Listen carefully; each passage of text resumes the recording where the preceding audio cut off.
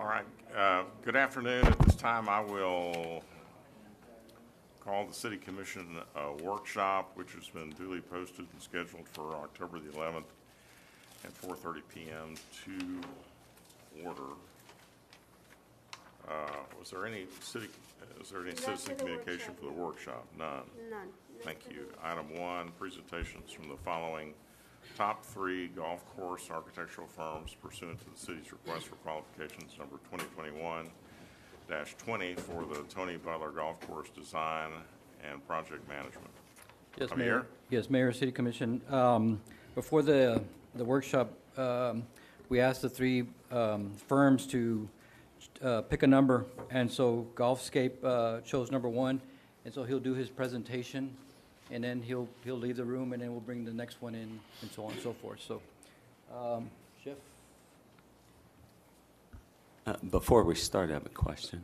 Is this for the 18 holes or those last 9 of the 27? It's for the 18 holes. Okay, thank you. All right, welcome. Thank you. It's good to be here again. I think most of you know that I was the sub-consultant to the National Golf Foundation when they did the business study that got this thing rolling. And I think that's an advantage to our firm because, you know, the step 1 in any design is doing a thorough evaluation of the golf course, and, well, I've already done that. And I know we want to get this thing started and grassed early enough to capture that winter Texan market next year.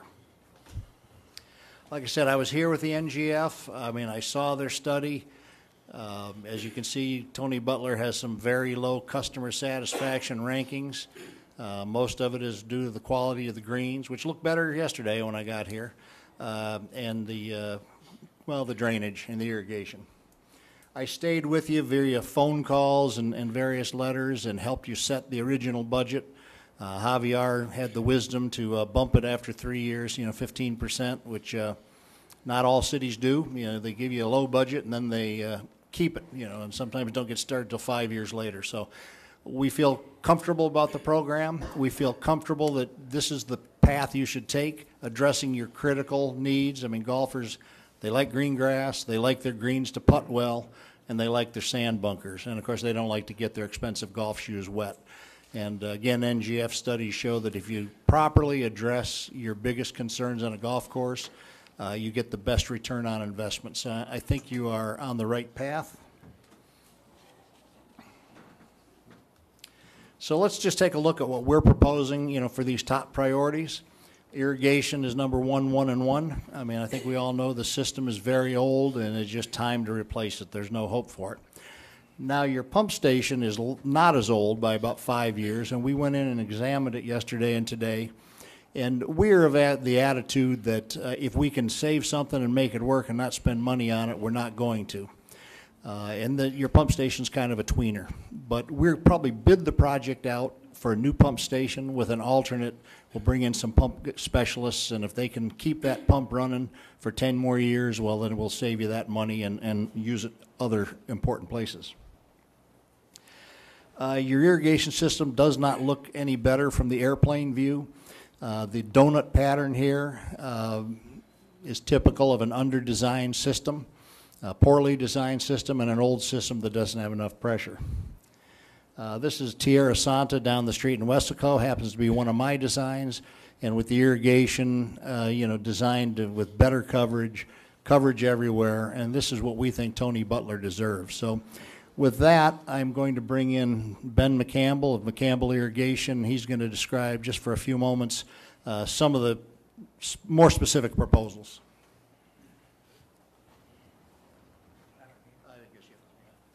Thanks, Jeff. As he mentioned, I'm Ben McCampbell. I've been designing golf course irrigation systems for more than 20 years in Texas, Louisiana, and Arkansas, and I happen to live in Laguna Vista. I've been playing this golf course for 40 years and know it very well, and want to do what I can to make it green. That's what I do, is make it green. There are 2 things specifically. Jeff mentioned the donut, the circles. One of the ways that we can mitigate that. The big problem we have in that regard is wind, and as you all know, it's constant. It's usually at least 10 miles an hour, and you can pretty much count on two hands the number of dead calm days we have in a year. So instead of the normal spacing, which is called 50%, and it's going to get a little technical, 50% of the diameter, every sprinkler head in the world, whether it's on an athletic field or somebody's house or a golf course, ideally is spaced at 50% of the diameter or the radius, or in another way of putting it, it's the length of the spray. And so they do this, and that gives you even distribution. What I do with most of my projects in Texas is space at 45%. And that fights the wind.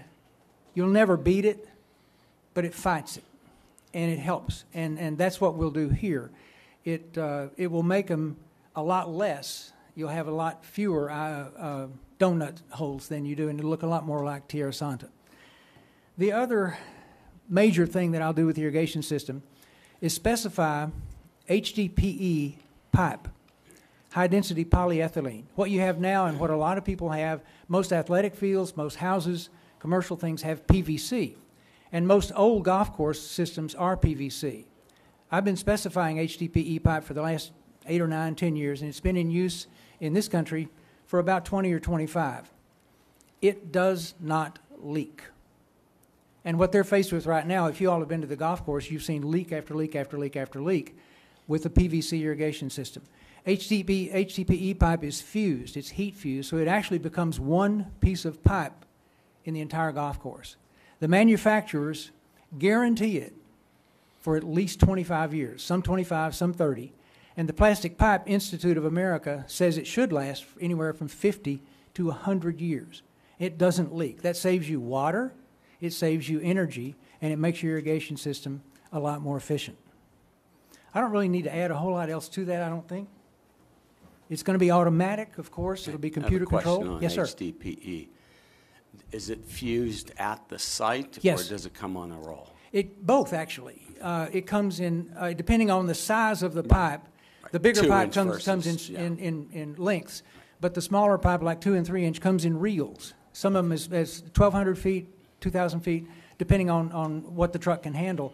And it is heat fused on site. It's fascinating to watch. You'll have a fuser, and to operate the fuser, you'll actually have a gas-powered generator.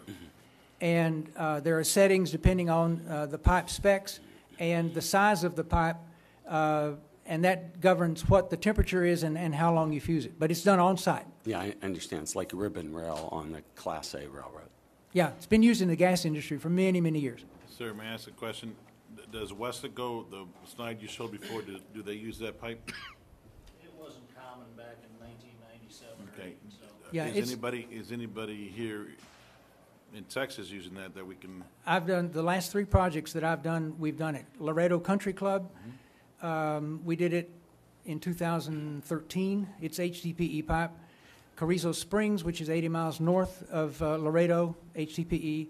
And one I did last year way out in West Texas in Kermit, 50 miles west of Odessa, also has HDPE. I can give you the numbers of those people, and you can call them if you want to. Maybe to Gabe would be one thing.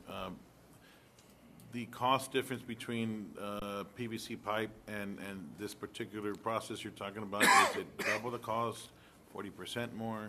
No, that's a very good question, in fact. There used to be a greater disparity than there is now. It's almost the same. Okay. But the difference is the installation of HDPE pipe is much more efficient because you have to connect PVC pipe every 20 feet. Right. With this, you can do a whole fairway. So you actually save on the labor and the material. Absolutely, and it's a faster installation too. Understood. Okay. Yeah, good questions. Any more on that? So we might be, overreacting to your 3 leaks a day that you have out there. But, our goal is to be when your great grandkids are sitting in your chairs there, they might have to worry about the irrigation system fixing it again. So we've always found that just better to use the highest quality materials. And again, to answer your question, it used to be a 10% difference overall.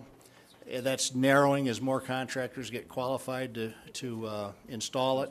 And actually, one of the things we always do is we bid to the highest and best. I mean, we'll probably bid to what we think will be $3.5 million, just hoping we get a good bid from a qualified contractor. And we will have alternate deductive bids. So if for some reason it's a $40,000 or $50,000 deduct, we may leave that option open to go back to PVC, but we don't recommend it. So I have a question on the pump stations. Did you evaluate the pump stations as far as, did you test the equipment and recommend motor maybe need to be replaced or not? Or you simply given a cost to redo it all completely and just hoping that it works? I mean, can you provide an estimate on actually testing the equipment? Because you don't want to open up and 3 months later have a problem with the pump if we didn't. Yeah, well, we haven't done that. That's a question we will answer very soon in the design process. We don't guess at anything. We don't guess at whether your drain pipe under the surface has integrity.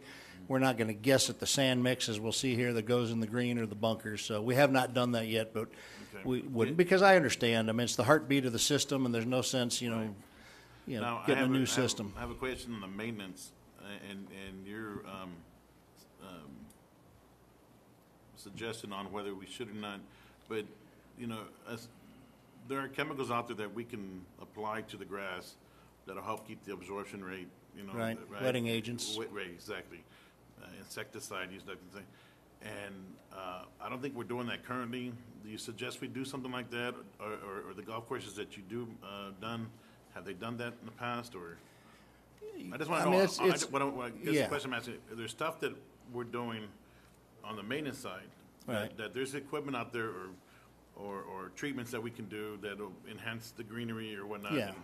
And I think you know where I'm going with that. So can you provide guidance on that, whether we're doing Yes. something proper or not? Give me about 4 more images, and I think I'll answer that question for you, if that's all right. All right. And by the way, this is an example, City of North Richland Hills, Texas. Again, we did everything that Ben was telling you. We went from 2 rows to 3 rows on the irrigation. We made sure we covered the area between the cart path and the fairways, because a lot of areas you have not grown. It's a combination of the traffic and poor irrigation. Now drainage, it's easy to show you on a slide, your problems. It's a little harder to describe solutions, especially at Tony Butler, because you've got 3 or 4 different kind of drainage problems to solve. But I'll tell you a story, tell you 2 stories. One is Golf Week magazine called me the drainage nerd of golf course architects.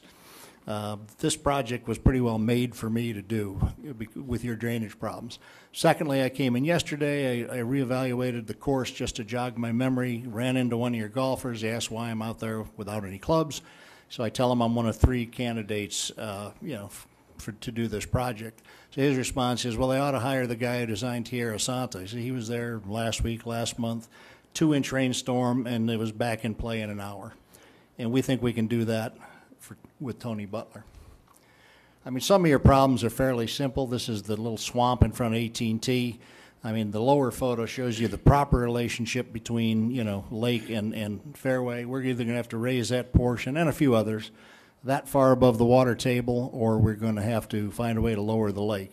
In other areas, I think we'll be able to drop catch basins in strategic places. In other areas like 11 fairway, you've got a big drainage ditch across. We're going to have to put bigger pipe in and go. Greens, of course, big thing. Upper left is USGA construction, very expensive. I don't think it's going to be great value for you. Most of the greens we've built over the years are the upper right. It's called California greens, which is just sand and maybe 10% peat. And then the lower one is something we've done successfully. It's used more often for tees, which get beat up too, and that's called the modern push-up green, where you put in 4 inches of sand over good topsoil. But I'm getting to think that maybe the cost of trucking in the good topsoil is not going to be any less than trucking in the 12 inches of sand for the California green. But that's how we're planning on improving your greens and enlarging them without spending, breaking the bank.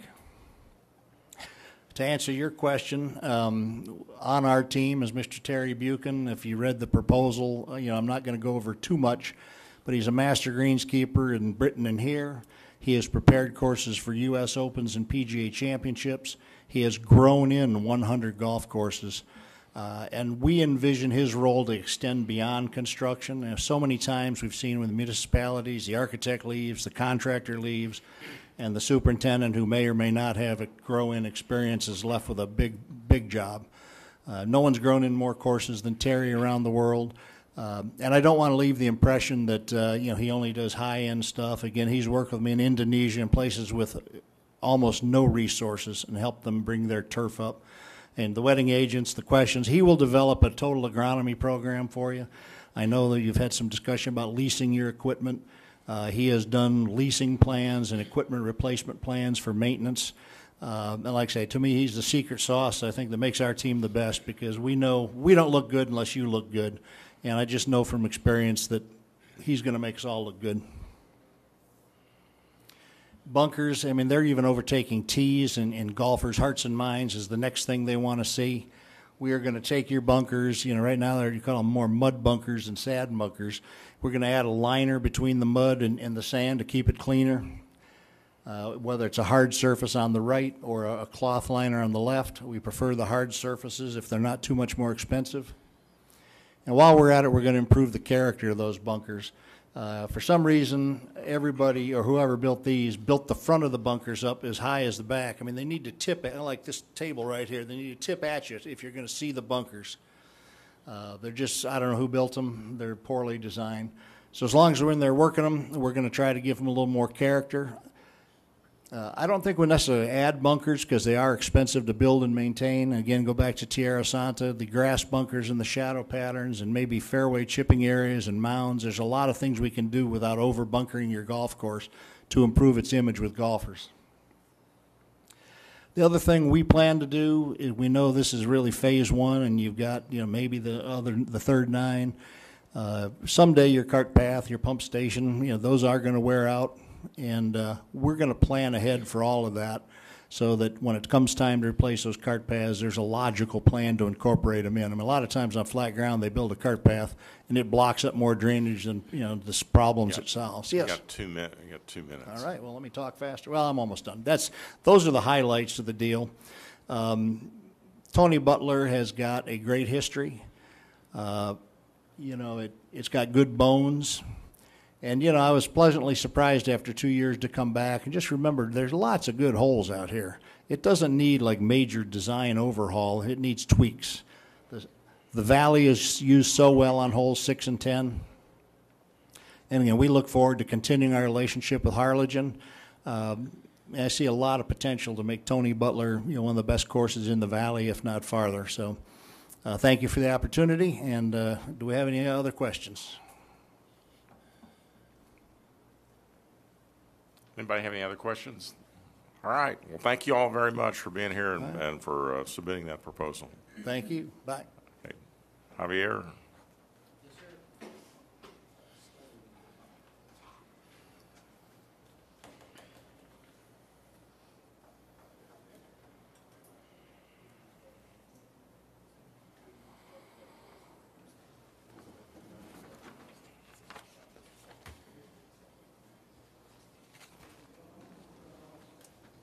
Mr. Ross is the next one. Who is it? Mr. Ross, Brian Ross, Ross, okay.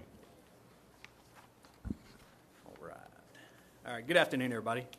I'd like to start off, thank Mayor Boswell, City Commissioners. Thank you guys for having me here today to present my team's case for the Tony Butler Golf Course Renovation Project. My name is Brian Ross. I'm the president and owner of Ross Golf Design. We're a full-service golf course design company based in Austin, Texas. And I'm joined here today by a member of my team, my irrigation specialist, Ben McCampbell from Laguna Vista. So over the next 10 minutes, I'm going to talk a little bit about Tony Butler Golf Course, what makes it special and deserving of this investment, and why I think my team and I are the best choice for you guys to lead this project.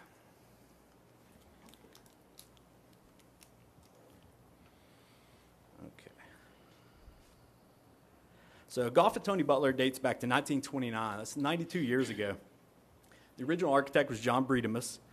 Breedemus worked primarily in Texas during the early 20th century, and he was responsible for some other pretty historic courses across our state, like Colonial Country Club in Fort Worth and Memorial Park in Houston. So here's an aerial from January 1947. It's the earliest one I could find. And as you can see on the aerial there, the golf course really took up the northern portion of the property that exists today. And, generally holes 19 to 27, then 1, 9, 10, 11, 18. And then during the mid-1950s, they expanded the course to the south a little bit, and they reconfigured it a bit, and that makes up the land generally around holes 3, 8, and 17. And then finally, in 1973, the course was expanded again, and they added the large triangular piece on the southern end of the property. generally encompasses holes 4 through 7, 12 through 16. And of course, 1973 is also when the golf course was renamed Tony Butler Golf Course. And then finally, here you have Tony Butler Golf Course today. And this was an image from February of this year.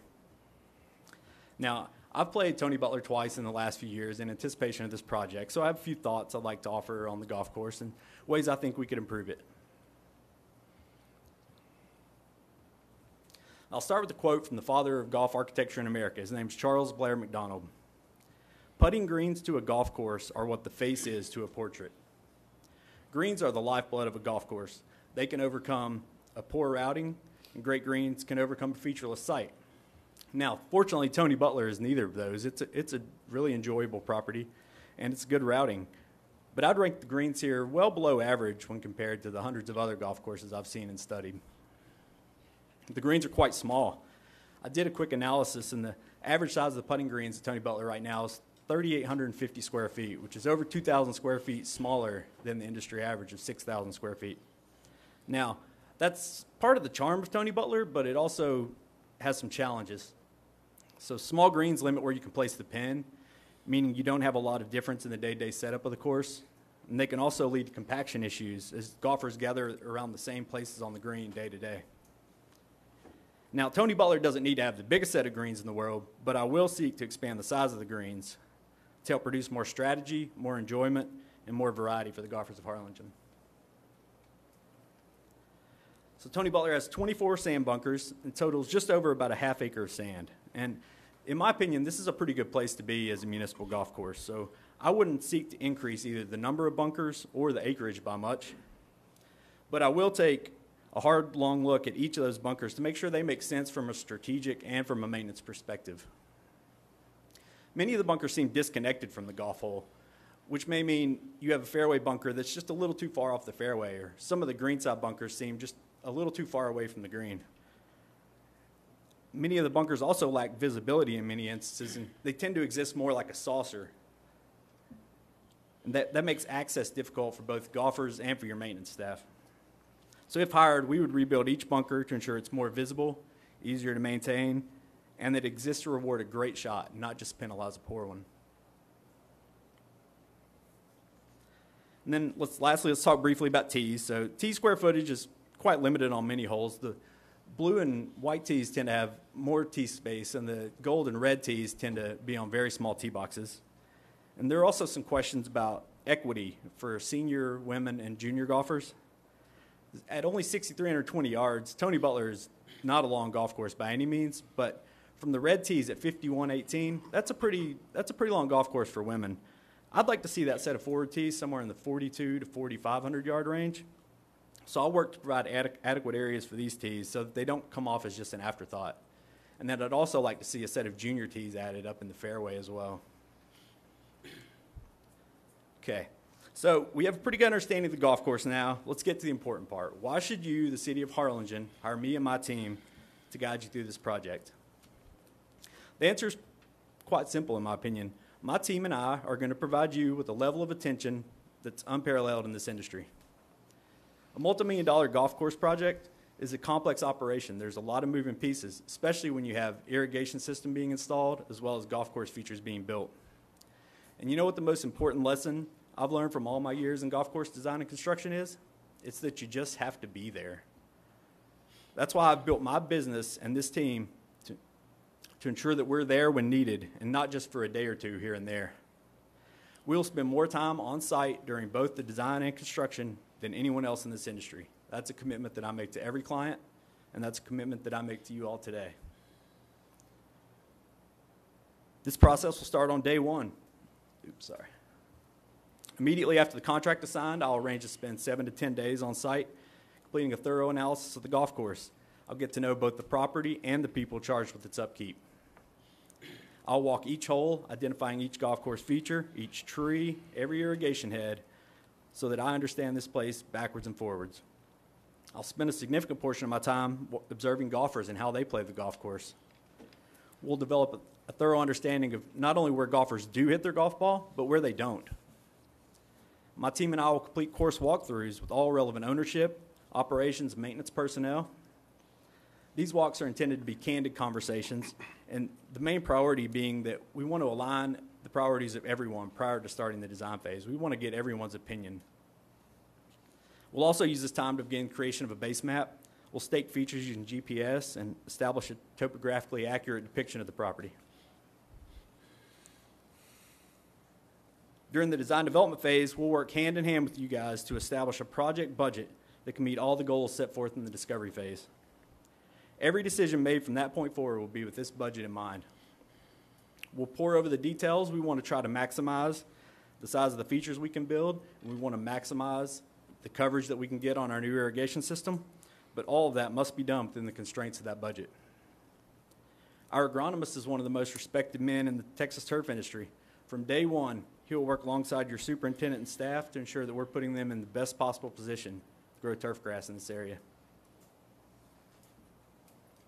We'll also establish a grade accurate 3D computer model of the proposed course during this phase. You can see here, it's just a little quick rendering I threw together what a potential before and after on the 6th hole could look like. These models are great for conveying ideas that can sometimes be hard to pick up from a 2D plan. And this will help show all the stakeholders, you guys, the residents of the city, what the vision for the proposed golf course is. Once all parties are satisfied that we've developed a plan as thoroughly as possible, we'll move into construction documents. My team and I will produce a construction document, technical specification bid set that's as thorough as anyone in this business, and these documents will be the first thing referenced when a question arises during construction. We'll personally walk the city through the bid process, ensuring that only the most highly regarded and competent golf course and irrigation contractors are able to bid on your project. Once construction begins, our team gets even stronger. My company will provide the city with a golf course shaper to handle the layout and construction of all golf course features. Think things like greens, tees, bunkers. Our shaper will be your eyes and ears on the ground, and they'll work hand in hand with the contractor and the golf course superintendent on a daily basis to ensure that we're staying on time and on budget. I will personally be on site for a minimum of 2 days per week, every week, and often much more. For example, I would plan to be on site for the first 3 weeks of the project at a minimum to ensure that we get off the ground running, and I will spend similar longer visits during other critical periods. In addition, I will personally finish shape every green to ensure they're built exactly as intended. A typical irrigation designer might make 4 or 5 visits to a site during construction. They're going to lay out their grid, inspect the work that's been done, GPS the installation of heads and pipe. Our local irrigation specialists will be on site weekly to ensure that the project is up to our high standards and that the system has been installed as intended. Once construction is over and the grow-in is commenced, we don't just disappear either. My agronomist, irrigation team, and myself will be on site frequently during grow-in. We'll help answer any questions, ensure your superintendent's comfortable with his new course and the new irrigation system he's been handed. If you hire me and my team, you're signing me up for a lifetime commitment to you and your golf course. I'll do everything in my power to make sure this project is a success and that Tony Butler is around for 92 more years for the golfers of Harlingen to enjoy. So with that, I'd like to thank you again for your time. Thank you. All right, does anybody have any questions? Do you have any projects currently underway? I'm finishing a project right now in Kentucky that's been really for the last year and a half. It's a total rebuild, very similar to this project, in fact. All new greens, tees, bunkers, regrassed the pole place, new irrigation system. We've basically wrapped up construction on that. I've got one more visit to make, and then we'll be done. Have you encountered increased construction costs? Yes, construction costs have gone up. I think the primary thing that we've seen is in trucking and materials. We've had not a difficult time necessarily getting them, but there seem to be fewer drivers available to bring materials, and that's so, the drivers that are available are at a higher rate than they have been. Okay. Sir, Where in Kentucky? It's in Park City, Kentucky, which is south central, just near Bowling there. Green. Okay, yeah, right by Mammoth Cave. Sir, I appreciate your presentation. It's very detailed. Thank you very much. I appreciate the level of detail you provided. Thank you. Okay, any other questions for Mr. Ross?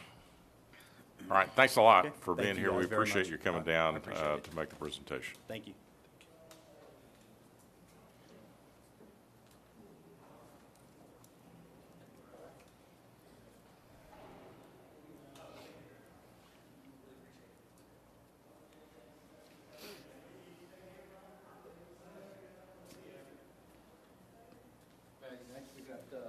Mr. Jeffrey Bloom.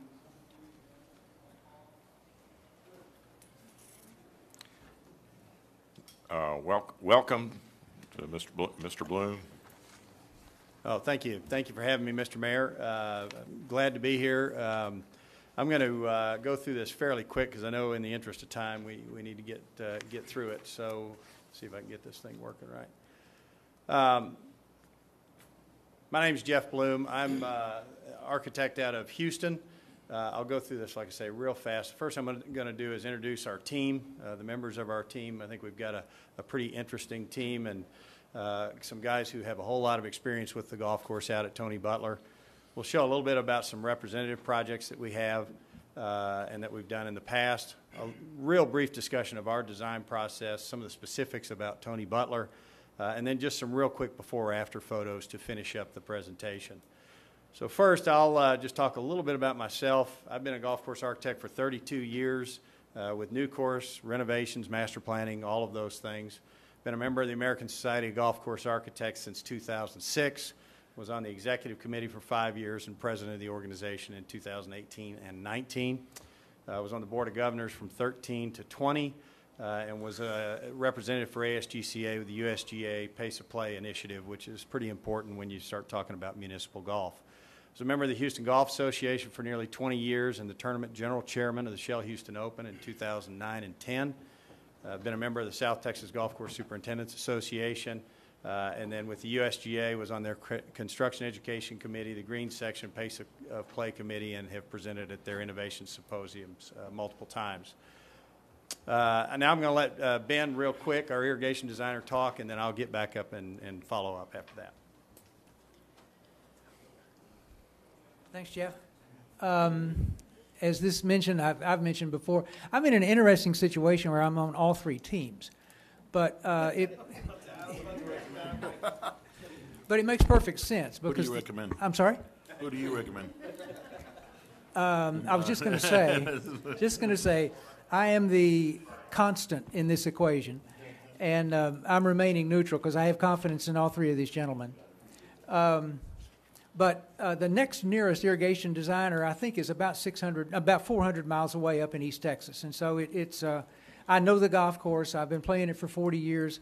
I want to see golf succeed in the city of Harlingen. I think you've got a wonderful golf course. I've always liked it. And I want to do whatever I can do to make sure that it stays green and it stays consistently green. And that, of what I mentioned a little bit earlier, we will space a little bit narrower than is the industry standard because of the wind. And secondly, we'll use HDPE pipe, which does not leak.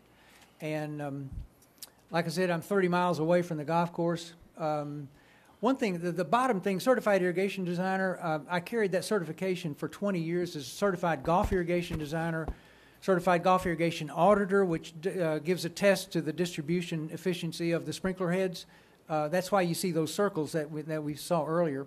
And I also was a certified commercial irrigation designer. Anyway, and a member of the Texas Turfgrass Association for a long time. I will hand it. May I ask a question? Yes. In all three designs, they said you're the constant. Did your design change in any one of them? Or? Yes, it will.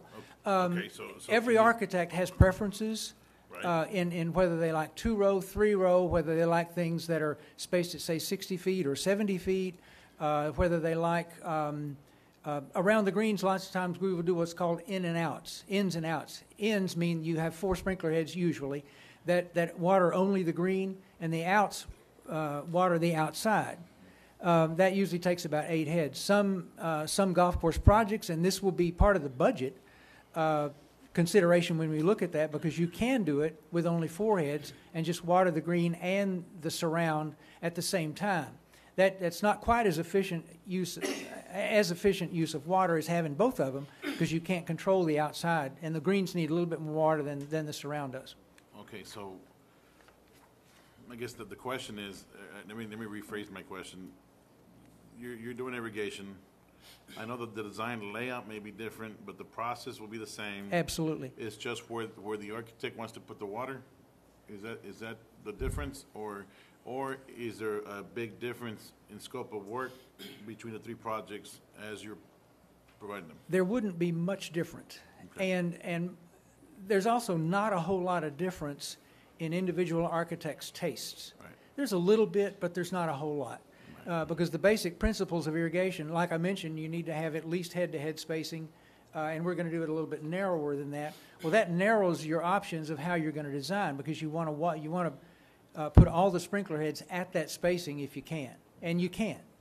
And so there won't be much variance between the tastes of the three architects. Jeff? All right, thanks. Okay. Go through, I've got a couple other gentlemen here who are born and bred in Harlingen, Texas. Renee Rangel here. Renee and I have done multiple projects together over the years.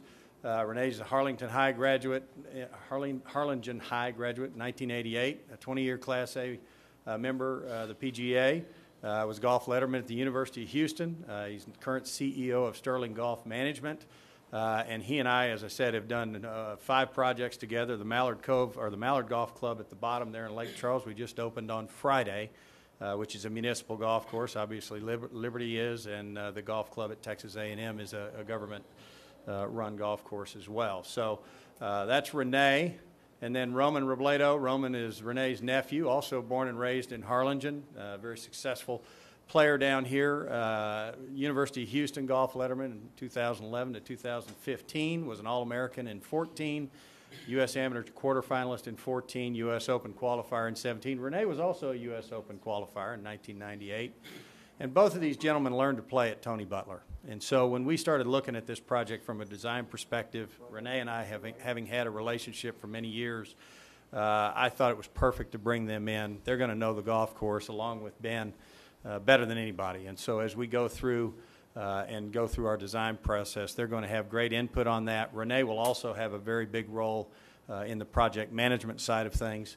So we think we bring a very local flair with our team. So that's our team, some of our experience. Just go through this real quick. These are some of our new courses. The ones I've got in red there are ones we did with Renee.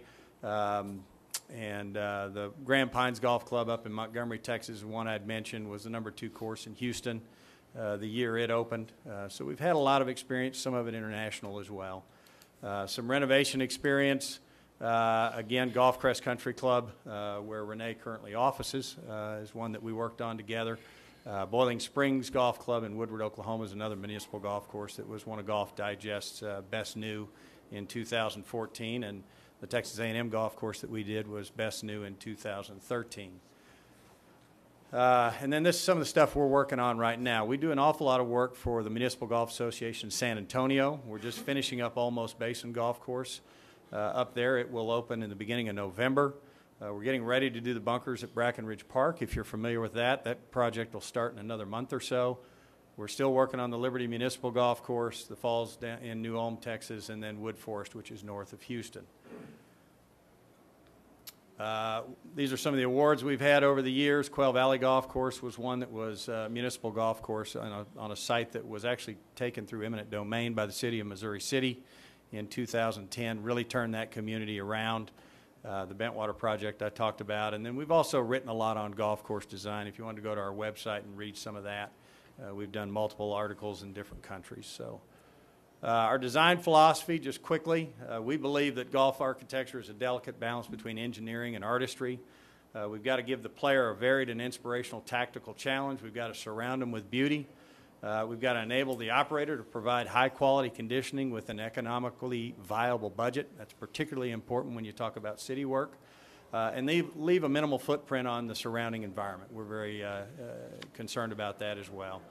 Variety is the foundation of any good golf course. Tactical variety relates to distance, trajectory, and turn. Visual variety and what you see. Directional variety, how the holes play.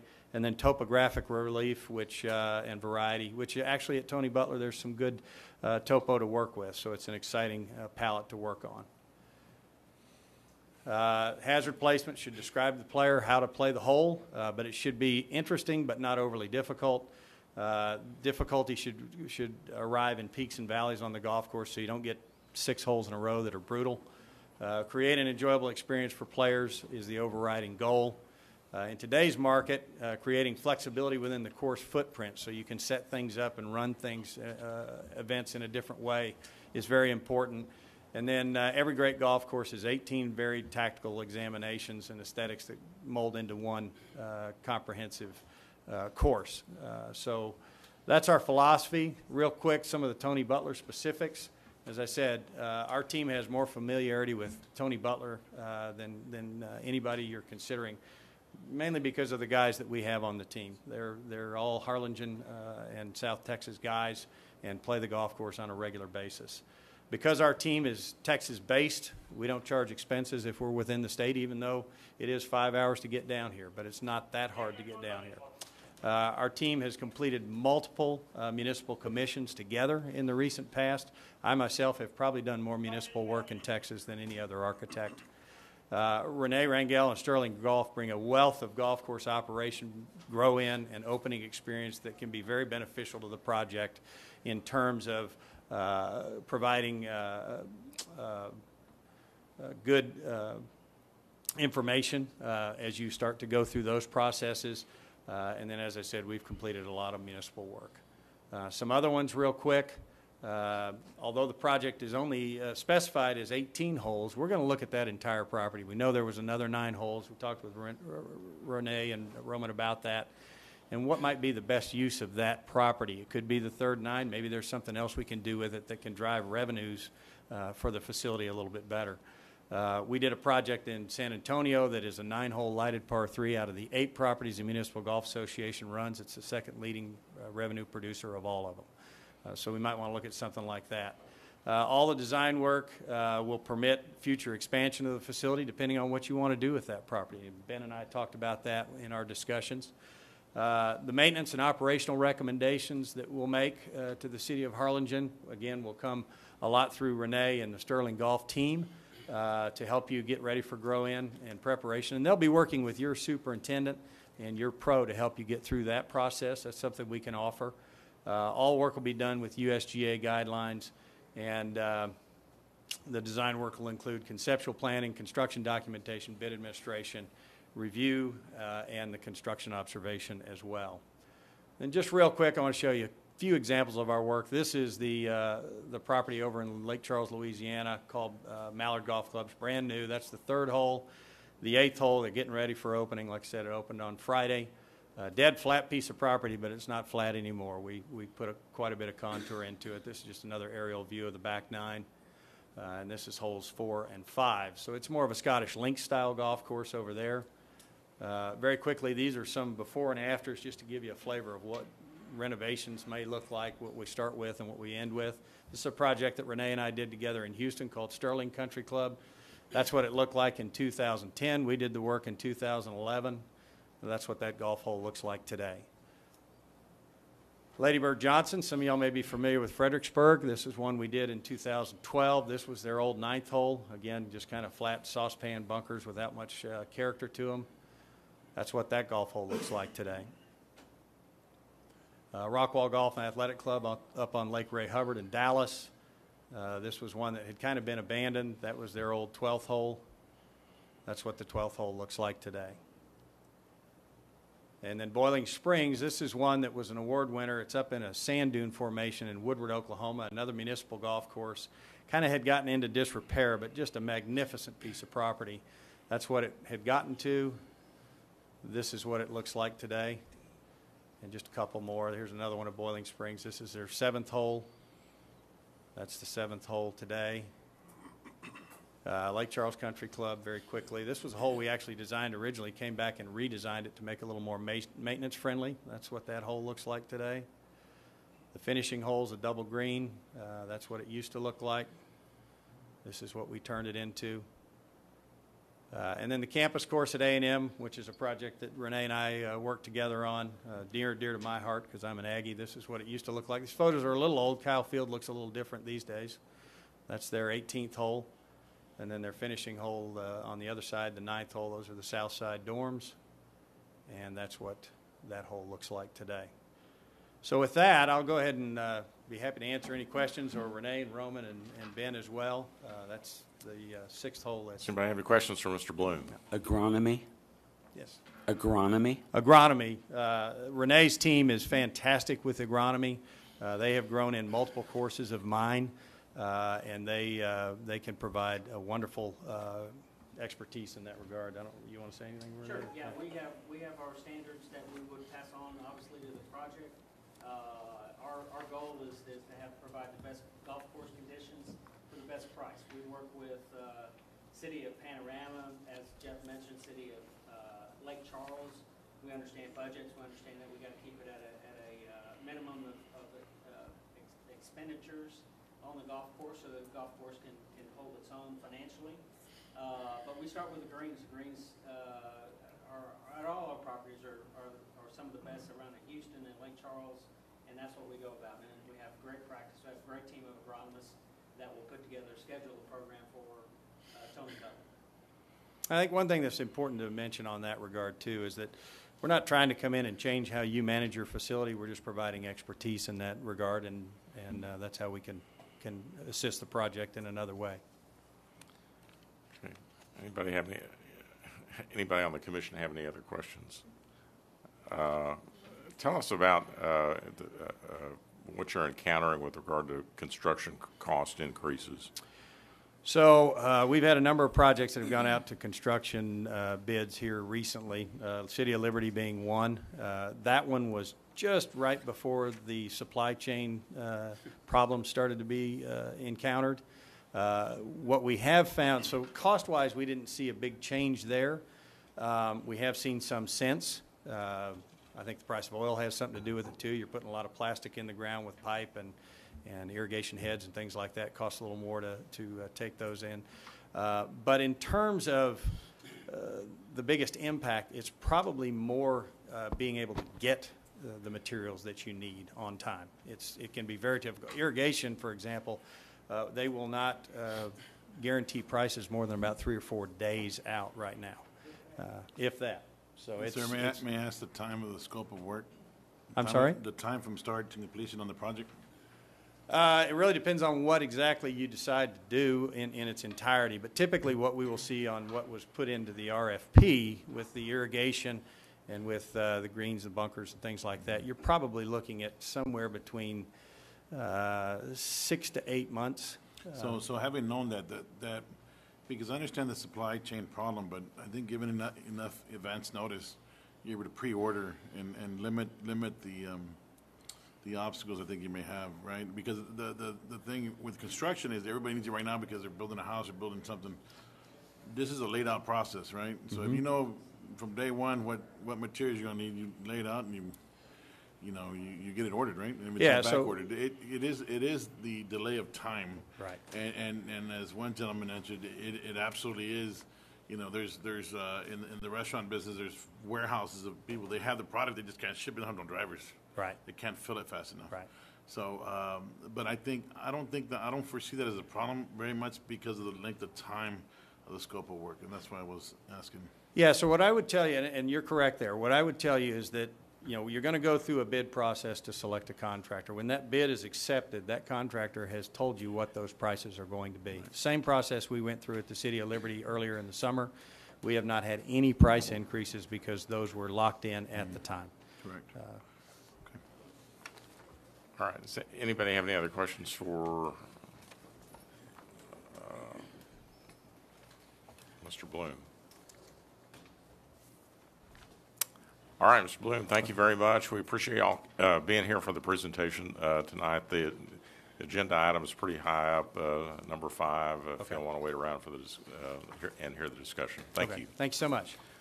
All right, that concludes our workshop, ladies and gentlemen, and we will begin our regular meeting at 5:30. So we'll take a short break, and at 5:30 we'll start the regular meeting.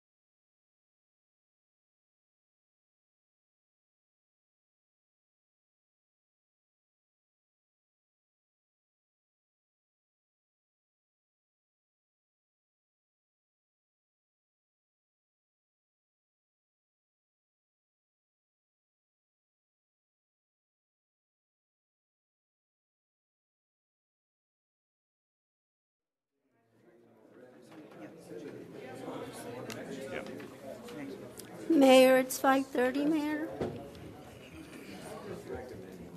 It's 5:30. All right. All right, at this time, I'd like to call upon Commissioner Renee Pettis to lead us in an invocation, please.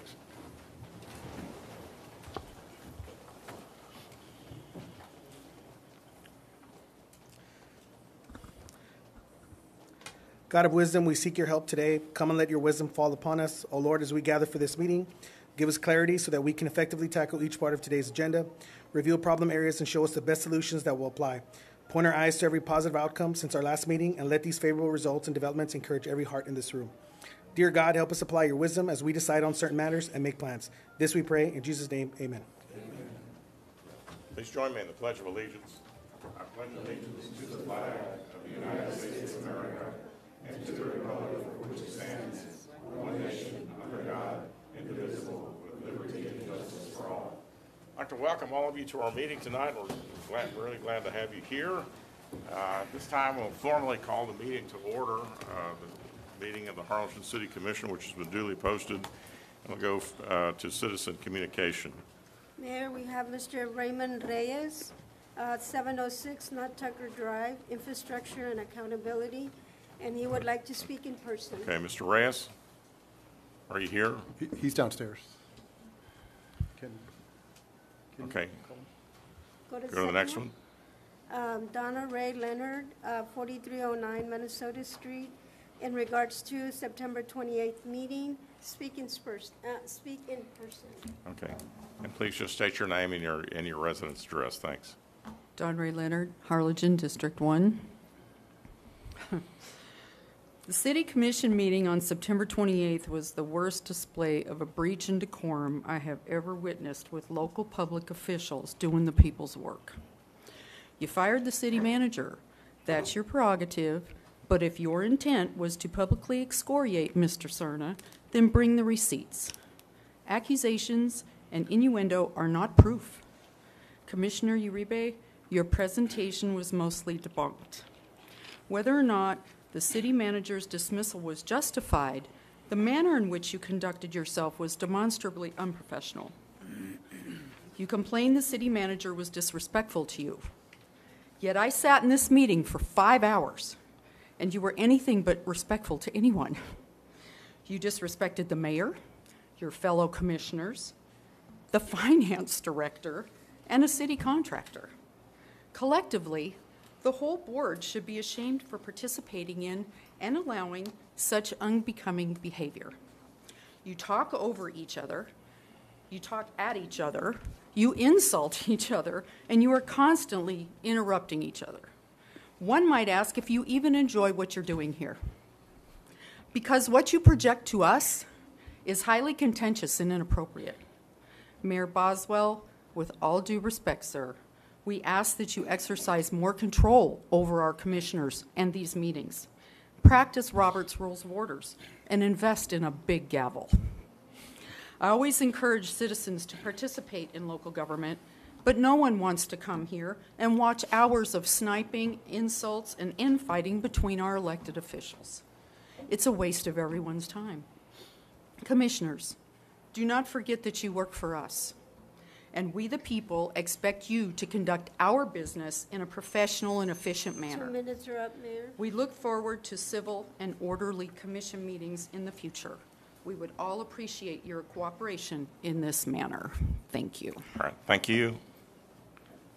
The next one is Israel Aguilar, 28136 Cook Lane, item number 7, Mayor. I believe he's in person.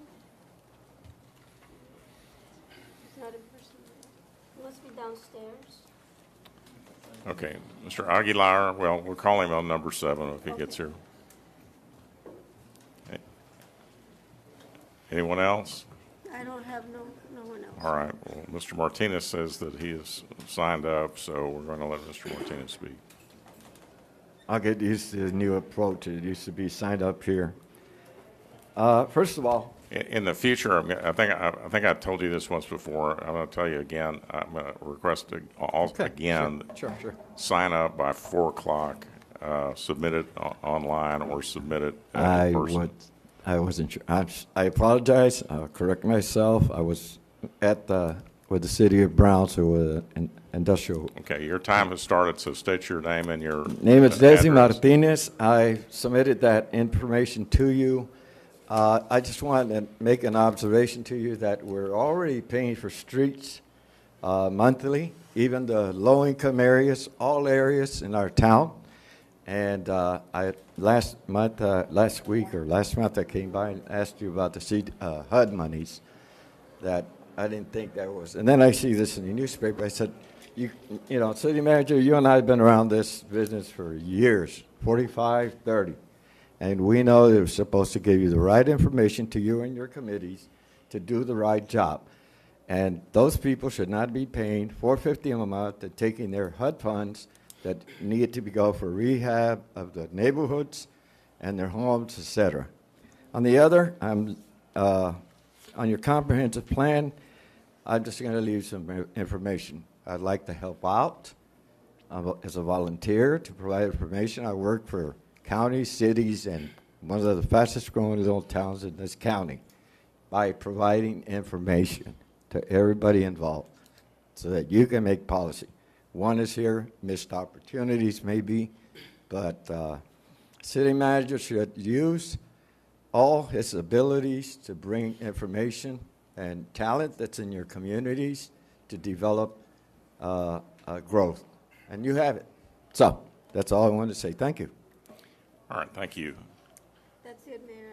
Okay, we'll go next to item number 1, which is a proclamation proclaiming the week of October 3rd through October 9th, 2021 is Fire Prevention Week. Chief, if you'd like to bring your team up here, I've got this proclamation to present to you.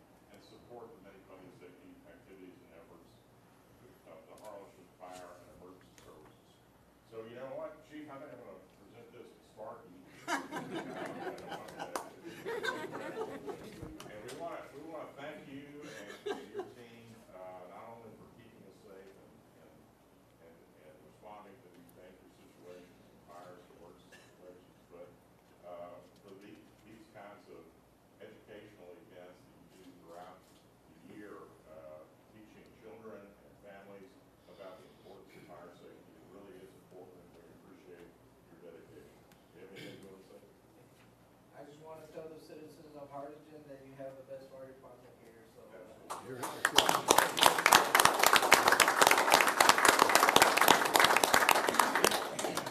And the best mascot. Thank you, sir. Thank you.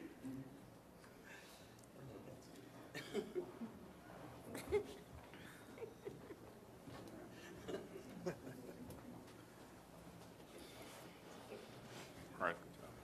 We're going to pass item 2. The presenter is not available to be here tonight, so we'll get that another time.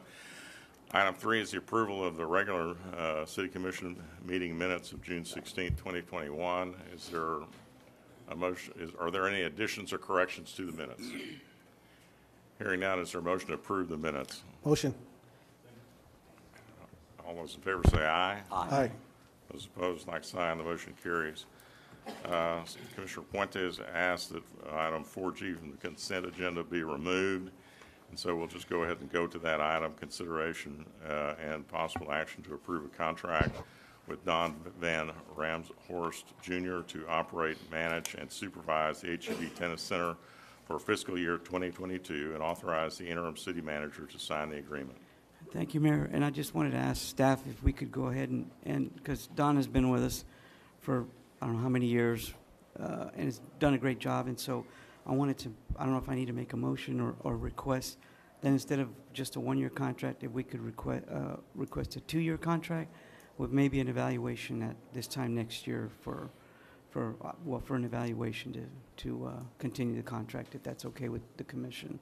And so do I need to make a motion? You need a motion to amend? Okay, so I'd like to make a motion to amend the contract to a 2-year contract for Don Van Ramshorst. Did I pronounce that right, Don? For to operate, manage, and supervise the HEB Tennis Center till 2024. May I ask a question on the 1 year, the evaluation, that's what we're talking about. Any potential salary increases or messed up like normal? Yeah, The advantage of having a 1 year is the contract, yes. And I'll leave that up to staff. Okay, well, the motion was to approve the contract as a 2-year contract. Yes, sir. And we have a second. Any other discussion? All those in favor say aye. Aye. Those Aye. opposed, like sign. The motion carries. The balance of the consent agenda for items 4A through F and H. Is there a motion to adopt the consent agenda? Motion. Second. All those in favor say aye. Aye.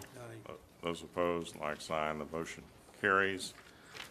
Item 5, consideration of possible action to allow the interim city manager to sign the contract with Alexander Cominos to weld, design, paint, and install a 26-foot-long art installation at Lozano Plaza. Hi, good afternoon. This is Alexander Cominos. He's the artist. I did speak to y'all regarding what the CVB program was for the fiscal year 2022. In this, the letters for Lozano Plaza were in it. We did actually bring this plan to the board for the downtown, and they have approved it. I don't know. Here's the board. Excuse me. All right. So currently in Lozano Plaza, there is this one. I think you can see it on the left-hand corner. There is a wooden structure. It is a stage right now, but we would like to build a bigger, better stage in the backhand corner, but this is focusing on the current stage right now. It would be demolished, and we would have to pour a concrete slab there. In that concrete slab, in the same diagonal way that the current structure is, we would build an art installation depicting the words Harlingen. So as you can see here, it is a 5-foot structure with a 3-foot letters and 2-foot base. This was the initial idea that we thought of, and John Piercy from Megamorphosis Architects introduces Alex Cominos, and Alex thought of a more interesting, more innovative way to depict the letters of the word Harlingen. So you can see, you could take pictures. This is an area for people to come from all over the valley, and especially like when they're visiting for the Jackson Street Market Days and the art nights, for somebody to take a picture and really just put our name out there everywhere. Is that lighted? Yes, we will do uplighting, and there will be electricity in there, so you can have like an acoustic set. Uplighting meaning like spotlights up? So we would like to do on the bottom to show the letters. And the park itself is already lit up, so this would just be on the bottom of the base to showcase the letters. Could you get a price on like the halo? Because that's the most common on the sign is the halo. Behind? That's LED and it'll look real sharp. I mean, I don't know what the cost is. Yeah, we can get it. Look at that. You may want to consider that because I think that would look good with that halo on the back.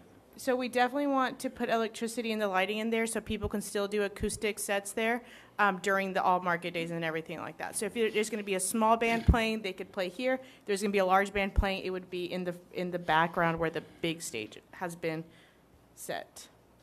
So the letters, the whole installation will be 26 feet long. It's going to be 5 feet tall in total. And the steel base will have pitching on it, so there's no pooling of water, and hopefully we don't get any rust. But Alex will be checking on it constantly, making sure that our structure stays in good conditions. Are you treating it with an epoxy? I'm going to epoxy treat it, and also it's going to be automotive painted. So there's one thing that's wrong in the contract. It's not going to be powder coated for 25. But what would the cost of because the powder coating would pay for itself just long term to protect the. They're 3 foot by 2 foot by 1 foot. So if you take that, even getting it to a powder coater, you're tripling your budget. I gave you. What's the gauge of the steel or the metal you? Oh, it all depends. So I'm going to walk you through the process. So this was the initial concept that John Percy put together through Megamorphosis, where you have really generic letters, which doesn't really do anything for the city of Harlingen, doesn't speak to the city of Harlingen, doesn't really talk about our art night or our community. So here's my design process. I took the initial idea, and then I basically asked myself, when I think of Harlingen, what initially brought me here? Why am I here? When I think about Harlingen, I think agriculture, I think birding, I think technology, I think manufacturing. So I started to rework the concept, right? So from here, you see my initial sketches going in and working the different design processes for the letters, right? So for the letter H, and I'm going to step forward, I brought the treatments. So for letter H, I went with simple spherical shape. So they're actually made out of pipe caps, right? So you take 2 pipe caps together, you weld them together, then you have a sphere. So what I like about the sphere, basically, you know, if you want to be intellectual or emotional or artistic about it, you know, it could be a stand-in for molecules, it could be a stand-in for people. And then letter blue, I didn't pick the right blue for Harlingen, but we can argue about color later, right? That's a little bit of the design concept for 2 of the letters, right? Walking through it, Harlingen is a center for birding, right? So when people go Harlingen, Texas, people go birding, right? So one thing we did talk about in the initial meetings was actually fabricating different metal birds, right? So there are going to be 4 additional birds added to the letters, right? So, you know, little bits and pieces that are reminiscent of us, reminiscent of our city. What do you mean? What do you mean by added to the letters? Like, they're just going to be like on top of the letters, or? No, well, here, look, let me show you. So, right, here's the cactus motif, right? So you envision this 3 foot by 2 foot by 1 foot. I have a nice area where I can add, you know, some of our, you know, native species. No, not just some miscellaneous, you know. I'm not just putting a bird on it. That's a joke from Portlandia. Anybody? No? Okay, never mind. Portlandia episode right now. Anyway, so the star. We all know we're the Lone Star State. So rather than doing just the simple star, I wanted to do plow discs. So you weld 2 plow discs together and then bring the multiple discs together, and then you create the shape of a star, right? If I'm going too fast, I can slow down. The cactus shapes, I didn't add any of the tuna, right? But you get the kind of overall feel for it, and also some of the color sensibilities. I was doing treatments for you, right? I didn't make you a letter, but I could make you a letter. I'm gonna make you a letter. The gear shape, that's really heavy. You want me to lift it up? I'll lift it here. Don't hurt yourself. Oh, I won't. I don't want to workers' comp claim. Right. So you can start to get a sense of the scale and, you know, kind of the math to these things. What letter is that going to be used? That was going to be I, and then also, I have another gear. I tried to do doubles, but we have 9 letters, so these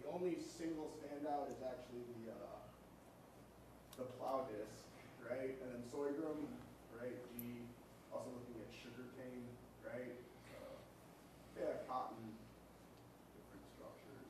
So yeah, if you look at my initial concepts, only I is weird, right? And then H and E are the spherical shapes, and then cacti, and then we were kicking around sorghum, and then also kind of bluebonnets, but I could show you that shape if you needed to. So it's basically a mixture between kind of welding and blacksmithing. So if you heat a piece of metal up hard enough, you can really do unspeakable things to it. So if you take a old window weight, you get it really, really hot, you can hammer it and shape it into something that looks like a bluebonnet, right? I guess in the initial meeting we talked about it. I own the old Plaza Hotel, so I'm 2 blocks away from where the structure is actually going. So maintenance, making sure it's okay, checking on it constantly. I'm around, and I mean, my wife can tell you we're not going anywhere. I work for the Harlingen Independent School District. I'm the art teacher over at Gutierrez, right? So I got an MFA from the school, University of Texas San Antonio. And then my BFA is from the Schoolyard Institute of Chicago. So we've been at this a long time. Questions? Yeah, question. So, have you coordinated with the downtown district? Yes, we did bring this to the downtown district, and it passed. So they have agreed to have the letters and Mr. Alex Caminos as the artist to design it, to make it more unique, not just Times New Roman font. Anything? Are you worried about Billy Brooke? My best friend. Okay, does anybody have any other questions about the project? I would ask, again, is I don't know what the total cost is or what, but to invest that kind of artistry and your talent, it's worth it to protect it, right? I mean, invest in the prep work, in painting and all that. In my opinion, that's where the most money should be spent for the long term. Get the life out of the thing. Obviously, I think it's going to be an awesome project and whatnot. I would just don't want to buy cheap materials or cheap prep work. It's a very cool idea, and if it's going to represent us, you got to put the time in, I think. So if there's a budget constraint, maybe we can bring it back to the commission, see or get with Gabe and see what is that we can do to do it right the first time, and not have to put all that work and then in a couple of years, man, we should have done this or this. The project cost for this is $25,000. We can check into the powder coating. Just because the labor to do all that, the same. The cost of materials will go up, but the longevity of the value of it, I think, would extend itself. We'll check into that cost. If it's substantially higher, we'll bring it back for the question. It's a beautiful idea. And obviously, you're very talented. What's powder? Powder coating? Powder coating versus car paint. You want the truth? Sure. Powder coating on a smaller piece of metal is going to give you a durable surface. Automotive paint is going to give you a durable surface. Powder coating, you're running electrical current through a piece of metal, and then basically you're going to use heat to chemically kind of adhere a surface to it. But you want to be perfectly honest? If I want to damage it, I'm still going to be able to damage it, right? So, I mean, I'll be honest with you, right? If you want to spend another $25,000 for a coating that makes you feel better, it's still going to get damaged. Waste the 25 grand. Okay, so if somebody scratches car paint or scratches powder coating, the effect's still the same? Well, no matter so with the automotive paint, I walk down the street and I go, oh, bad people, and then I call the city and I let you know that we're going to go touch it up. And then we go touch it up. If it's powder coated, we have to get a plasma cutter, cut the thing back off, lift it up, transport it back to wherever you had it powder coated, because I'm not taking care of the powder coating. I'll take care of the automotive paint, right? Well, my concern is not so much the paint, it's the gauge of it, don't. Oh, I'm not going with cheap metal. All my stuff's going to come from Rio or it's going to come from King, right? I'm not. Pick one of those up. pick one of my maquettes. No, don't do that. No, do it. Right, I wouldn't do that to you, and also I wouldn't do it to me, right? Like, end of the day, I mean, I have the old Plaza Hotel. I'm 2 blocks away, and then also, like, I mean, yeah, Bill DeBrooke's a really good friend of mine. Lars Klime's a really good friend of mine. I basically have to do a good job because Harlingen's my city. So not even to this committee, I'll never hear the end of it. So Okay. I would never do that to myself. Is there a motion to authorize the city manager to sign the contract? Motion. Second. A motion and a second. Any other discussion? All those in favor say aye. Aye. Those opposed, like sign. Motion carries. Good luck. Sounds like a great project. Beauty is in the eyes of the beholder, but it's. Well, we'll get the blue right. All right, thank you. Item 6, consideration possible action to select the highest ranking firm and authorize the interim city manager to negotiate and execute a contract for architectural services and project management pursuant to RFQ 2021-20 for the Tony Butler Golf Course renovations. Yes. Javier? Yes, Mayor, City Commission. So you all heard the presentations. The evaluation committee had ranked Golfscape number 1, Jeffrey Bloom number 2, and Ross Golf Design number 3. And so they had to meet a certain criteria. That's what the evaluators based it off of. I'm sorry, And so, go over the ranking again? I'm sorry? Who did you have number 1? Number 1 was Golfscape, Inc. That was the second presenter? No, first And presenter? number 2 was Jeffrey Bloom. And number 3 was Ross Golf Design. Can So you, the first presenter is who you rank number 1? I'm sorry? The first presenter is who you rank number 1? Yes, sir. Ambiotic? I'm sorry? Wasn't that their name, Ambiotic? Or did I look No, at no, that was their engineer, Ambiotech. Yeah, I got confused. All right, but yeah, the first presenter was the number 1 ranked choice by the Harlingen team, and the second ranked was the last team that presented. All right, so I'll make a motion to go with presenter number 1 as number 1 as the pick. Wait. I actually, go ahead. I want to ask a question. Do you mind? Oh, no, I want to hear from Jeff. I want to hear what Jeff had to say. Is he here or did he leave? But his ranking is on the, if that's on the table. okay, there's a lot of conversation here. I think we need to probably eliminate that. We have a motion Yeah. that Commissioner Mesmar, but I didn't hear a second. What was your motion, Commissioner? I To didn't- appoint the person who presented first, who was recommended first by the team that put this together. That's Golfscapes. Golfscapes. I'll second. To be the golf course architect. I'll second. All right, now we have a motion and a second. Is there any discussion? All right, hearing no discussion, all those in favor say aye. Aye. Aye. Those opposed? Opposed. Opposed. Okay, that was 3-2. Yes, sir. You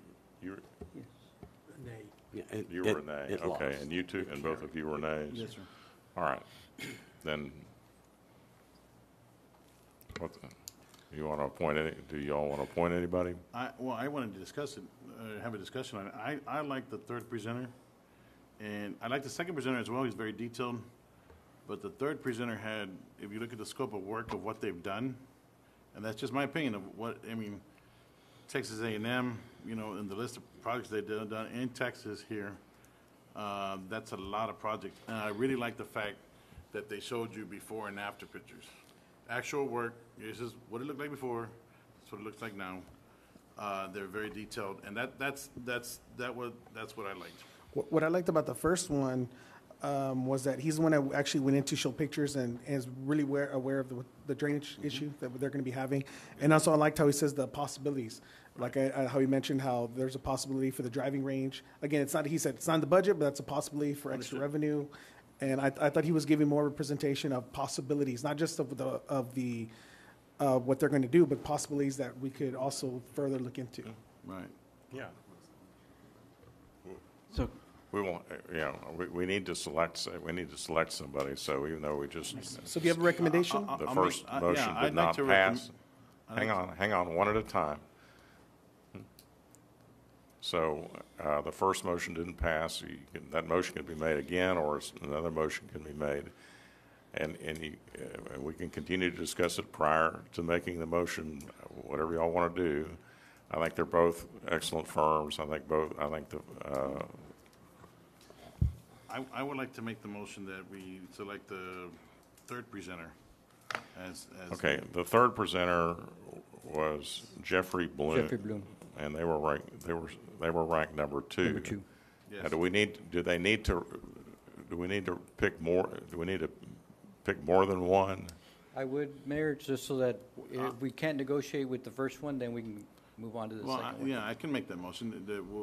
I'd like to see you negotiate with the third presenter first, and then if they don't work out, they go with the first presenter. second. Okay, so that's the motion the motion is to rank Jeffrey Bloom first and Golfscapes second in order of presentation, and authorize the city manager to negotiate the contract with them in that order if necessary. So that was your motion, that was your second. Any other discussion? All those in favor say aye. Aye. Those opposed? Opposed. Thank All you. right, the motion carries. Item 7, consideration of possible action to approve an ordinance on first reading to amend the City of Harlingen Comprehensive Plan, One Vision, One Harlingen Thoroughfare Plan by adding the extension of November Lane east of Cook Lane. Yes, Mayor, City Applicant is Commissioners, Dustin. good evening. This was tabled on September 15. This item was tabled, so those need to be removed from the table. Does the item need I to be couldn't hear removed? you, Javier. What? This was tabled on September 15. Does the item need to be removed from the table? I thought it didn't pass. No, it was tabled. Yes. All right, we need a motion to remove the item from the table. So moved. Second. All those in favor say aye. Aye. All right, the item's off the table, so Javier, go Yes, ahead. it was tabled due to drainage concerns. The drainage report is in your packet. The engineer is proposing to exceed the ordinance requirements for drainage. So the thoroughfare plan amendment is for your consideration. I have a question, Javier. Is it normal for us to give kind of making exceptions to the thorough plan, like to let any developer or somebody just to amend our thorough plan? Is that No, like? it's an application. We get those occasionally from developers, and it's the city commission's discretion whether to approve them or not. How often do we get those? We had one last year, and then I think we had one 1 year before that. They're not very often, Commissioner, but we do get them on occasion. Has it ever been this developer that's asked for an amendment? No. I don't think so, no. No, it's the first time he requests one. Yeah, I'm just opposed to the idea because that area floods tremendously. Excuse me, could you speak into the microphone? I said I'm just opposed to it because that area floods horribly, right? And I didn't want a repeat of what happens in my neighborhood on a brand new construction, and we have a really bad flooding problem right behind where I live. So I just wanted more stricter standards on to try to prevent that. But haven't There's a they detailed, proposed? there's a detailed drainage plan that was included in the documents that are in our packet. So they're And complying the with engineer is here, and he could understand. address that, Sir, the we just drainage came- issue. We just came back from TML, and one of the things I learned that most cities are now going to a 100-year plan, 100-year plus 1 day. And that particular company actually does business in Harlingen. They have an office here in Harlingen, which I had no idea. But it was great to meet them, great to talk to them, and that's what they do for a living.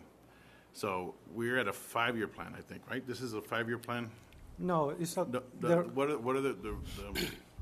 What are the codes for that development? for this size of the subdivision, the ordinance requires a 25-year detention, but they're proposing to exceed Right. to exceed that. What I learned at the conference last week was most cities are moving to a 100-year plan plus one, right? Plus 1 day. And so that's where I had hesitations on it. And I mean, y'all can discuss it or do how you do it, but that's how I feel. So do you wish to stop all city construction until we change our law to 100 No, I just years want to make plus sure 1 day? that what we can't continue to keep adding to the problem. The 25-year, whatever we have right now is not working. It doesn't work. If I hear again, oh, this was an anomaly. We just had a rain event 2 weeks ago, and we got flooded horribly. Our new the 9th and 13th district project that's brand new flooding got flooded. Okay, so I don't know. I'm not an engineer. I just know that that's not working. Well, So we there's have an to engineer seriously here. work on improving that, and whatever that takes. Javier, was there a change from the last time we met before we tabled? Did they make some changes? No, no changes. It's just we included the drainage report in your packet. Okay. The engineer is proposing to exceed the ordinance requirements. So just more information has been provided. I mean, this isn't the subdivision plan No. or a building permit. No. This is simply to change a document that regarding our thoroughfare plan. Correct. They still have to go through the rest of the process. Is that correct? Correct. Okay. I don't know whether Mr. Moore wants to amplify anything regarding the drainage information he supplied, but he's standing behind you. If he wants to, he's welcome to. I know last time there was some concern over how much the detention was in the packet with the drainage report. We showed what the 100-year detention would be, and we're providing twice that amount. So we're not providing the 100-year plus 1 day, we're providing twice the 100-year storm. And it'll be with on-channel detention at the south end of the property. So, let me ask you something. We had a situation in my neighborhood last year before, and everybody warned us not to let it pass. It got passed, however. Gabe, do you have an idea how much we've spent so far on the 13th Street, Adams Crossing South, to repair that subdivision? And it still hasn't fixed it completely, but how much we've spent más o menos in dollar amount on that? Commissioner, I don't have that. Do you? Is Robert here? For finance? Do you have a ballpark? Is it more than $100,000? Oh, yes. It's more than $100,000, right? So I don't want the city on the hook for that, or the citizens on the hook for that. Now, if you tell me, because there's got to be some kind of accountability somewhere. Somebody should sign off, and if you're the developer, and if you're willing to sign off, say, you know what, I'm going to guarantee my work for X amount of years. Not forever, but for X amount of years to make sure that I got it built correctly within the standards. Again, I'm not an engineer. But for the new construction, and those are $200,000+ homes, and they haven't been in there a year, and they're already having a flooding problem in a brand new subdivision.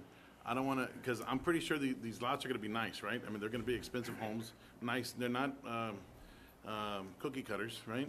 They're custom homes. I think we have a responsibility to make sure that we build it the best we can and prevent standards. Now, again, if you have like some kind of insurance or something to say, I'm going to back that up. If we fell in our drainage, if it exceeded whatever it is standard that you build it to, do you understand what I mean? That if it falls below that, an event happened and we flooded, then somebody's got to be held accountable, but not the city of Harlingen, not our citizens, not our taxpayer dollars. Okay. Correct. And so the first thing is this is in the ETJ. All of this will be county infrastructure. So it won't be a city street. It won't be city drainage. It'll all be Cameron County. So it's in the ETJ. It's not in the city. And even the city requires it and the county requires it. The contractor has a 1-year warranty. They're required to provide a 15% maintenance bond if something were to break due to that. And most engineering firms carry a professional liability policy that if it was a storm less than what you designed for and it didn't work, then, I mean, we've worked for companies that they have had claims against their policy before. Yeah, so again, I agree with the mayor on what he's saying, because right now, this is not about the drainage, and this is not about the subdivision plan, it's just to amend the thoroughfare. It's just the first Yeah, meeting. so, yeah, it's not really about I agree with you totally, drainage, and I want to go after, So let me ask this question. well, let me finish first. What I want to do is in the next month or so, I want to go after our drainage policy, I want to improve it. My thing about this is just amending the thoroughfare, that that's what I'm not comfortable with, is like amending and letting developers just come in and just say, hey, we just want this change. I understand. But the thing is, I don't think it's a drainage issue or a subdivision issue, because like the mayor's correct in what he's saying. No, well, here's where I disagree. Explain to me what happens if it doesn't pass. If it doesn't pass, we'll relay it in a way that the cul-de-sac will be shorter. and- Which means less homes, right? Correct. And again, so to me, it's like you're bypassing and working around the current, even that current standard, trying to get around it just so they can put more lots. And you're putting profits over the process. My opinion. And look, I get it. You're trying to maximize your dollar for the lots that you're developing. It's a big, expensive process. But my thing is, I think people would pay more money per lot, making sure that it was built correctly, not trying to squeeze every single square inch, if you understand what I'm trying to say, right? By doing this thoroughfare, they're gonna be able to put more lots on there. That's all it's about. And how many lots are we talking about? 2 lots, 3 lots? I believe it's, the whole subdivision, I believe is 26. 26 more lots? No, total. No. So. No, not 26 more, 26 total. I know. So my question is, if you had to relay it to not have to do the thoroughfare, how many lots are you talking about? What's the comparison? If you have 26 now, what's the 25. Right. So you're talking about for one lot. I think you can spread that cost of each lot. What are you, like $30,000 a lot, maybe? No, they'd be about 50 to 60. Okay, $60,000 a lot on 20 lots. I don't get that. But that's not addressing a drainage issue. That's addressing a thoroughfare. So the staff has said, okay, what's the likelihood that we're actually going to put that street through there anytime soon, or whether it could be moved, and the staff has said it's okay. We don't need this thoroughfare here. That's really what they're saying. Is they're saying it's okay to amend the thoroughfare plan. We can move the street. Over. No, there's no street is being moved. It's just we're adding to the thoroughfare plan this street because the subdivision requires 2 entrances. So when the 20 acres that he's developing covers this area, and then when the property to the north develops, then he has to connect here and then have the second entrance here. So nothing is being moved. It's just new thoroughfares being added to the thoroughfare plan to allow this subdivision to develop this way. But there is a way he can do it without changing it. Yes, if this doesn't pass, then the cul-de-sac will be a cul-de-sac subdivision. The cul-de-sac will be here, and these lots will be much bigger. These lots remain the same, and then these lots become much bigger because the cul-de-sac will end about here.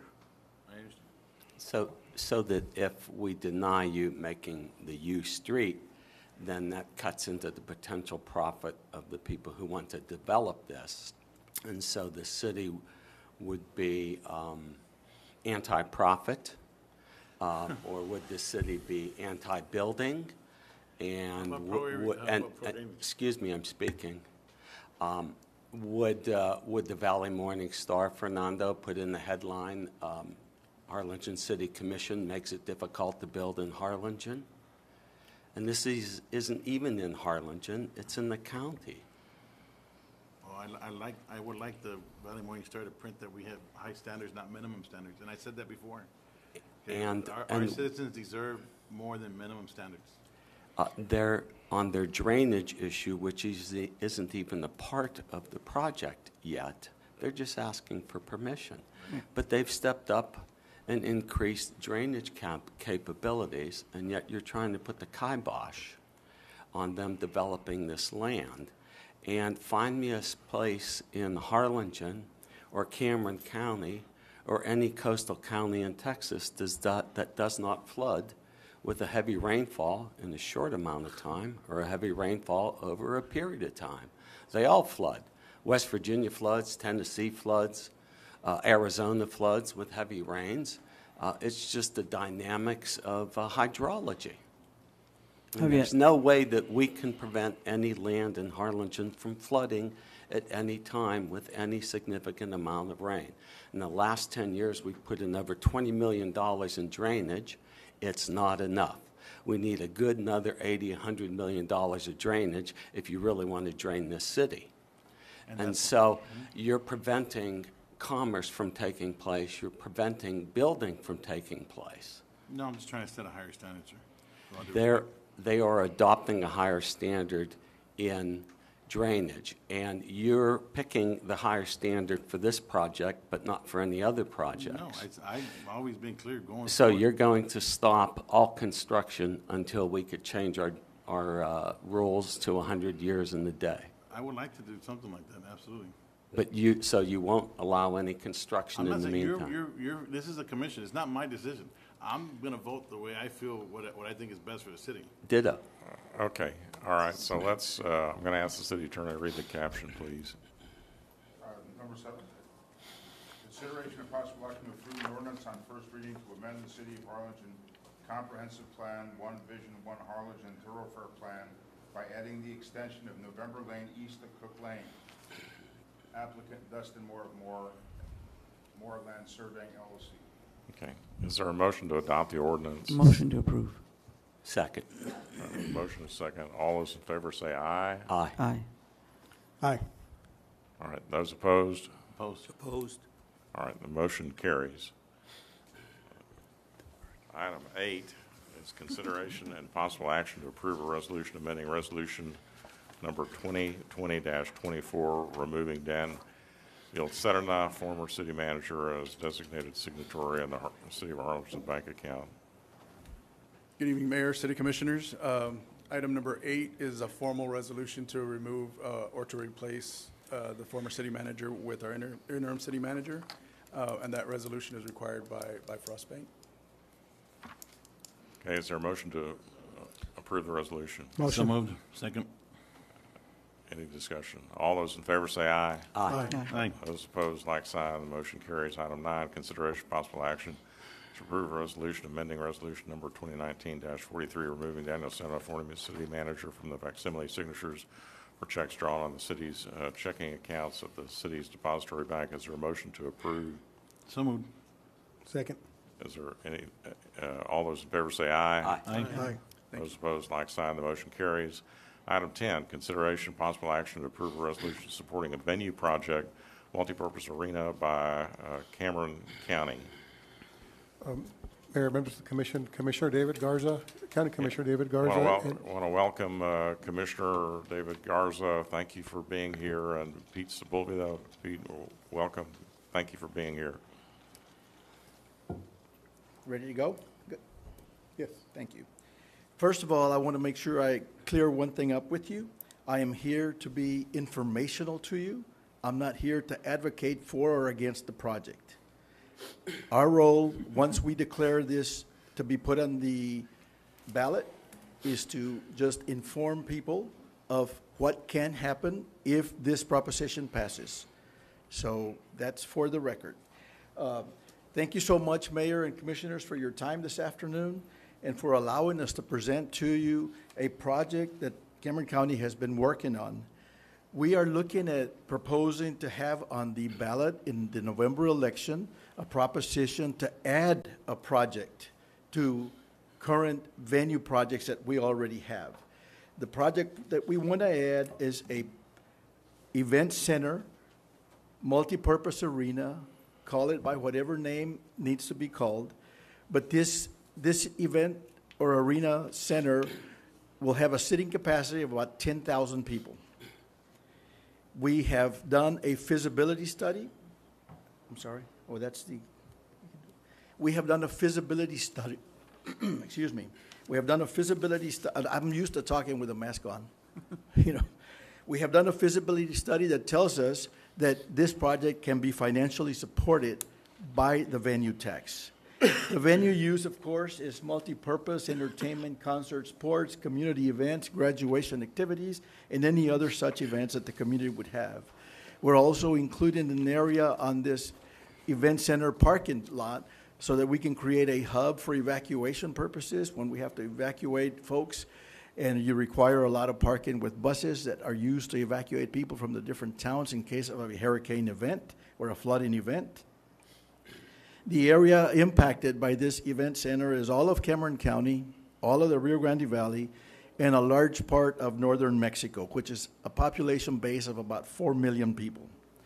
The funding for this is a visitor or venue tax. The visitor or venue tax is something that is in place already in Cameron County. There is no local property tax increases associated with this project. There is no local tax dollars that are to be spent on this project. The venue tax that we passed, or you passed, that supported this in 2017, has already allowed us to build 2 venue projects. The venue tax is a tax that is charged to visitors that come visit Cameron County from outside of the area. And the venue tax is a tax that is added on to vehicle rentals and hotel and motel stays in the area. So there is no increase to that. We're already collecting that tax, and it is going well for us. The idea of this venue is, of course, to create more economic opportunity for all of Cameron County. The location of this project is right smack in the middle of Cameron County. It sits on the intersection of Highway 100. Pete, if you could go to the next one, please. Well, it sits in the intersection of Highway 100 and I-69E, which is an area that is south of Highway 100 and east of the interstate. There is a 1,330-acre tract there that is being master planned for commercial and, medical, all kinds of different opportunities there. And that master plan that is being privately developed is allowing the county to use 23.3 acres of property for this venue project at no cost to us for the use of that property. The use of this property includes the infrastructure leading to it from both the interstate and Highway 100. We've done this before. This is not a new thing for us. We created an event center on South Padre Island in Isla Blanca Park. It consists of an amphitheater and, of course, the inside climate-controlled events center. The outdoor venue has been used extensively up until COVID began, and now more so since things have been, they've allowed us to have more concerts there. Sitting in that amphitheater that already exists, which is the one on the left there, and I hope all of you have visited, is about 5,000 people. The inside sitting of the event center is about 300 people. The South Texas Ecotourism on the right, which is going to be completed hopefully in about a month, is another project that, again, the project is, we all know and we heard all about the birding and all of this, which is fantastic. This is just another place that folks can go to and enjoy nature. We've recreated 4 ecotourism areas. We are encouraging and doing everything possible to invite birds to visit this site. It is right across from Laguna Vista on the south side of Highway 100. It's a nature-based park, ecologically diverse, and there's classroom instruction, school and learning and educational opportunities. And again, I want to stress to you that we are already collecting the tax for the venue by assessing that vehicle tax. I know that we had one question brought up from the city of Harlingen in regards to where the tax comes from. Where is this visitor tax coming from and who's paying for it? Well, visitors pay for the visitor tax. We could not segregate the data for car rental tax information. It is reported by the State Comptroller's Office in aggregate as Cameron County. We do know that if we take the last 12 months of that car rental tax, it was about almost $900,000 for the year. We also know that from the State Comptroller's Office, we are able to segregate data from hotel usage. Harlingen, the city of Harlingen generated 19.7% of last year's tax collected, which totaled $1.78 million for Cameron County in the last 12 months. We collected $351,446.37 in the city of Harlingen with that visitor tax. I want to open myself up to any questions that I might answer. Don't be shy. The thing is, there was a person earlier here that told me, we don't want your center. It's going to cost us money. It's not going to cost taxpayers any money. This is not any different than the AT&T Center in San Antonio. How do they fund these large venues in the cities? Visitor taxes. It's nothing new. Same thing in Austin. Many of the centers, of the large event centers, are funded through the visitor tax. Many of the cities and counties across the state of Texas, AT&T Stadium included, are all visitor tax-based venues. We are just utilizing, first and foremost, encouraging economic development, increasing our tax base here locally, and at the same time creating jobs and economic opportunity for all of us that are already here. So that is, in a nutshell, what I would like to tell you all, but I want to open myself up to questions that either Peter or I could answer. I have a few questions, if I may. Sure. What you're seeking is permission to put this on the ballot? No, it will be on the ballot. Oh, it's already on the ballot. We're informing you that it will be on the ballot. Okay. Yeah, we already have two projects. Those projects were already approved by the voters of this county. All we're doing is adding another project to that list that we can fund. And we have the historical data of the revenues now for the last 4 years, so we know the ability and how much capacity for bonding we have. And you're talking about visitor fees, visitor taxes. Right. So this will increase the hotel visitor tax, county tax? No, it will not increase it. We're already collecting it. It'll stay at the same? It stays, we cannot increase it. The Okay. state has a maximum that you can set that at. Okay. It cannot be increased.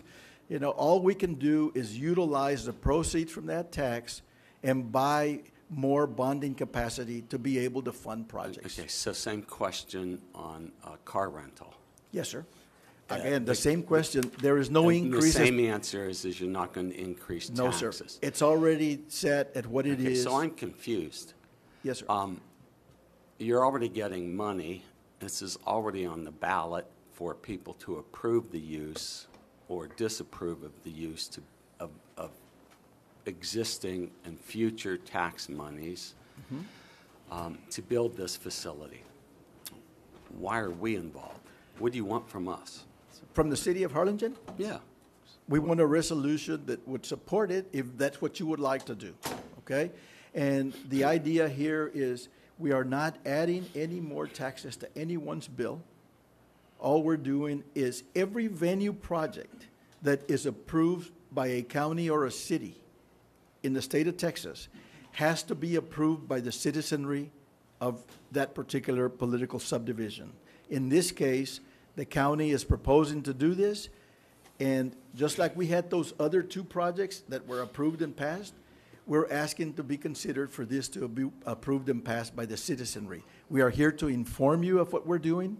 We are hoping that we can have a resolution passed by you in support of this project. We believe that it'll put more heads in beds in our hotels all across the South Texas area, including Harlingen.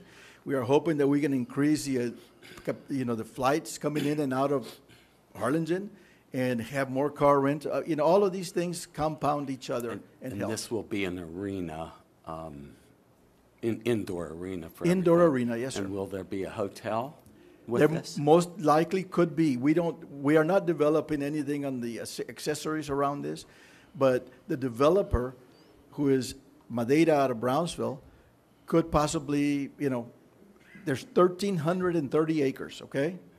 We're utilizing about 23 for what we want. Okay, so should the citizens in November approve the use of this money, then adjacent on private private land that's not been allocated to 23 acres, not allocated to the county, somebody could build a hotel there. Hotels, medical office buildings, commercial, Yeah, whatever. restaurants, Yeah. et cetera. Residential areas, a lot of residential areas, I imagine, in the area.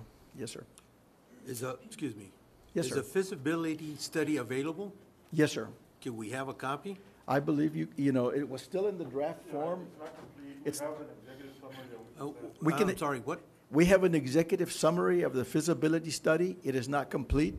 They had done a feasibility study and had not included any of the things that you just mentioned, Commissioner Melzer, you know, like ancillary products or services or hotels or retail that would be built up around this area. But we can send you the summary of what we've got. Yes, sir. Instead of getting the summary, could we get a complete? It's not complete yet. Well, once it's completed? Of course you can. Okay. It's a public record once it's completed. When will it be completed?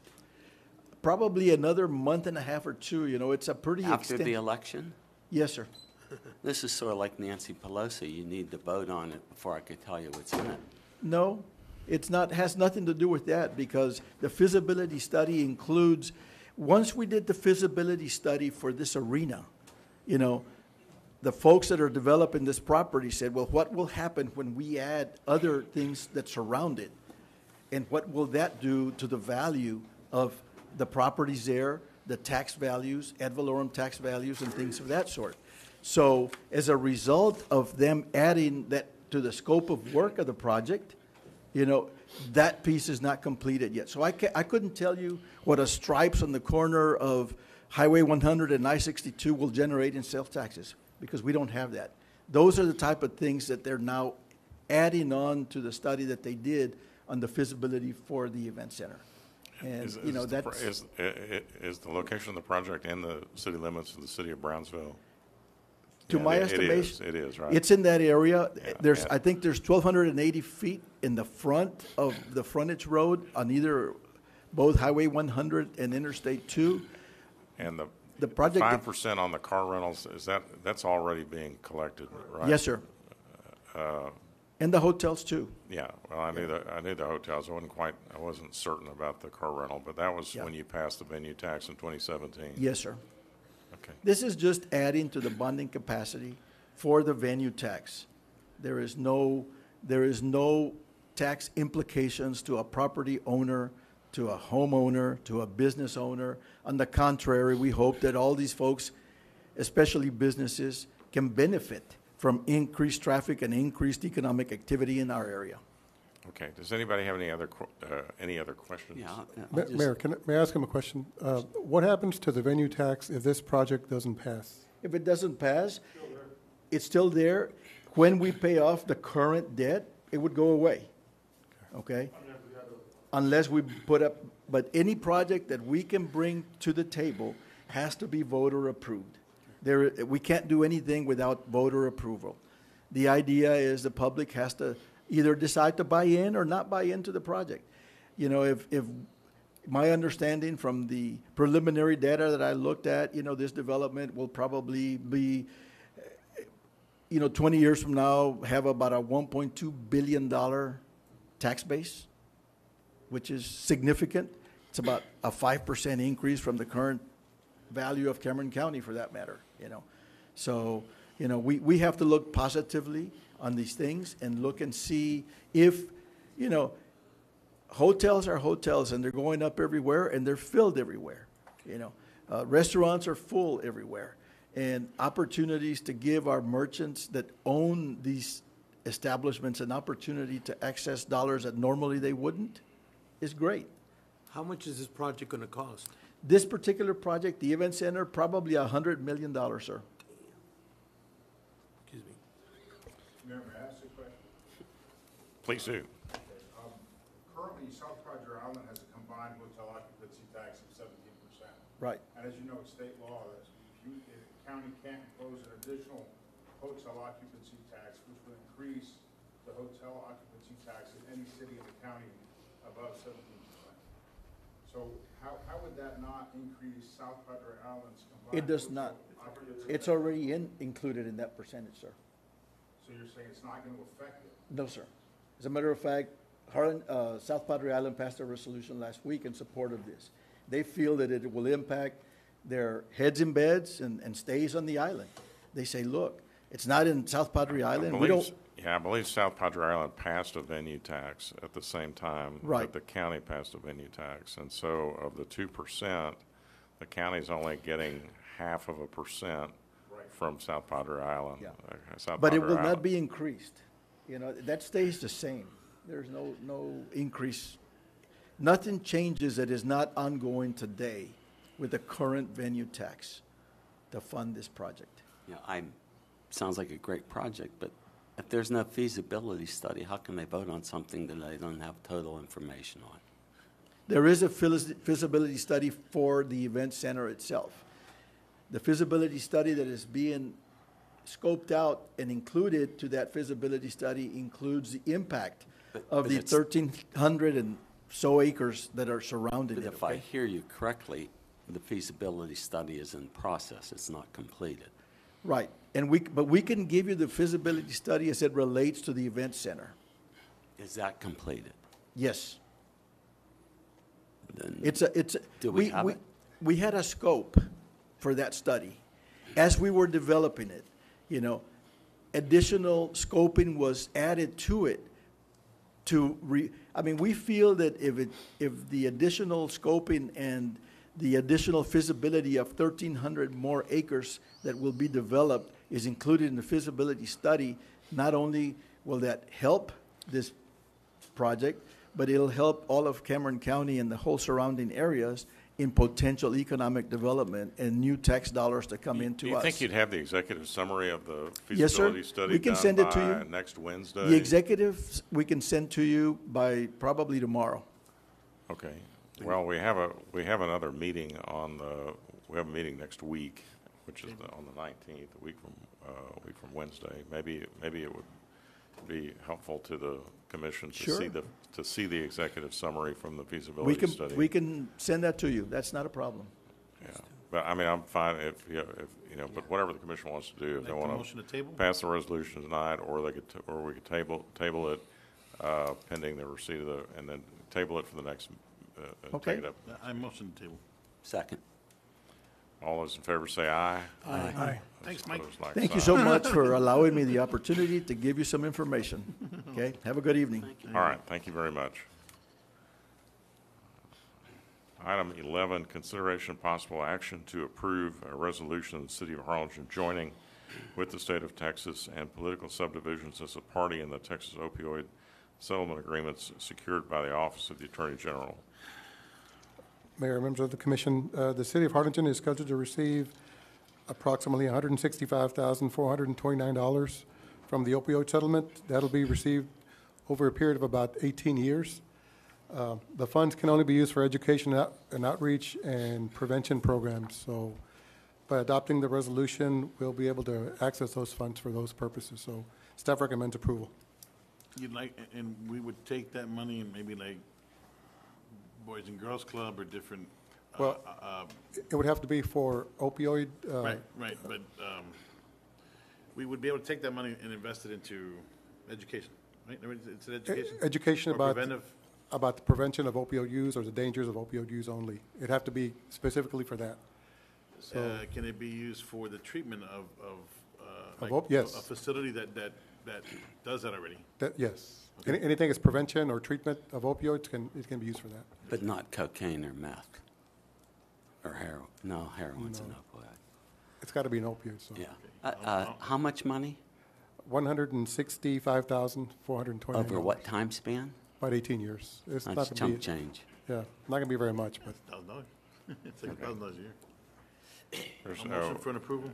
But there's Second. no obligation on the No. city's part. We're not obligated to do anything. It's just if we opt in, I think it helps them with and there could potentially be more money. It helps them yes. with the ability to settle the case. Plus, the state is setting aside additional funding that we can apply for eventually if we have programs that need more funding. Yeah. So Motion for an approval. Second. All right, any other discussion? All those in favor say aye. Aye. Those opposed, like sign, motion carries. Item 13, consideration of possible action to select an energy provider for the city of Harlingen. We skipped 12. Missed them. We skipped 12. Yes, I did. Item 12, consideration of possible action to approve an ordinance on first reading repealing ordinance number 13-19 and establishing section 2-436 of chapter 2 of the Harlingen Code of Ordinances, providing that certain city boards meet and conduct every regular meeting of its members after 5 p.m. on any weekday and any reasonable time, on weekends to increase public participation and attendance at city board meetings, providing a savings clause, providing a severability clause, ordaining other matters pertaining to the foregoing. Mayor, this item was asked to be placed on the agenda by Commissioner Bettis. We had something like this similar before where we had the meetings, the city boards meet after 5:30. So this item would actually have them meet after 5 o'clock. I think the reason for putting this on the agenda was to try to get more participation in the various boards by the public. So unless you want to add anything to that, Commissioner, I think that's... Yes, I believe this would also give a little bit more transparency to what goes on in the city. I mean, we have some boards that meet at 8 o'clock in the morning, and some that meet at 11 in the morning as well. And if you're an average working person like myself, or thousands of others here in Harlingen, you can't attend those meetings. And I mean, you can see when they do post them, you can see them on YouTube. But by then, all the decisions have been made. You can look at the minutes, but the minutes really only provide us a summary.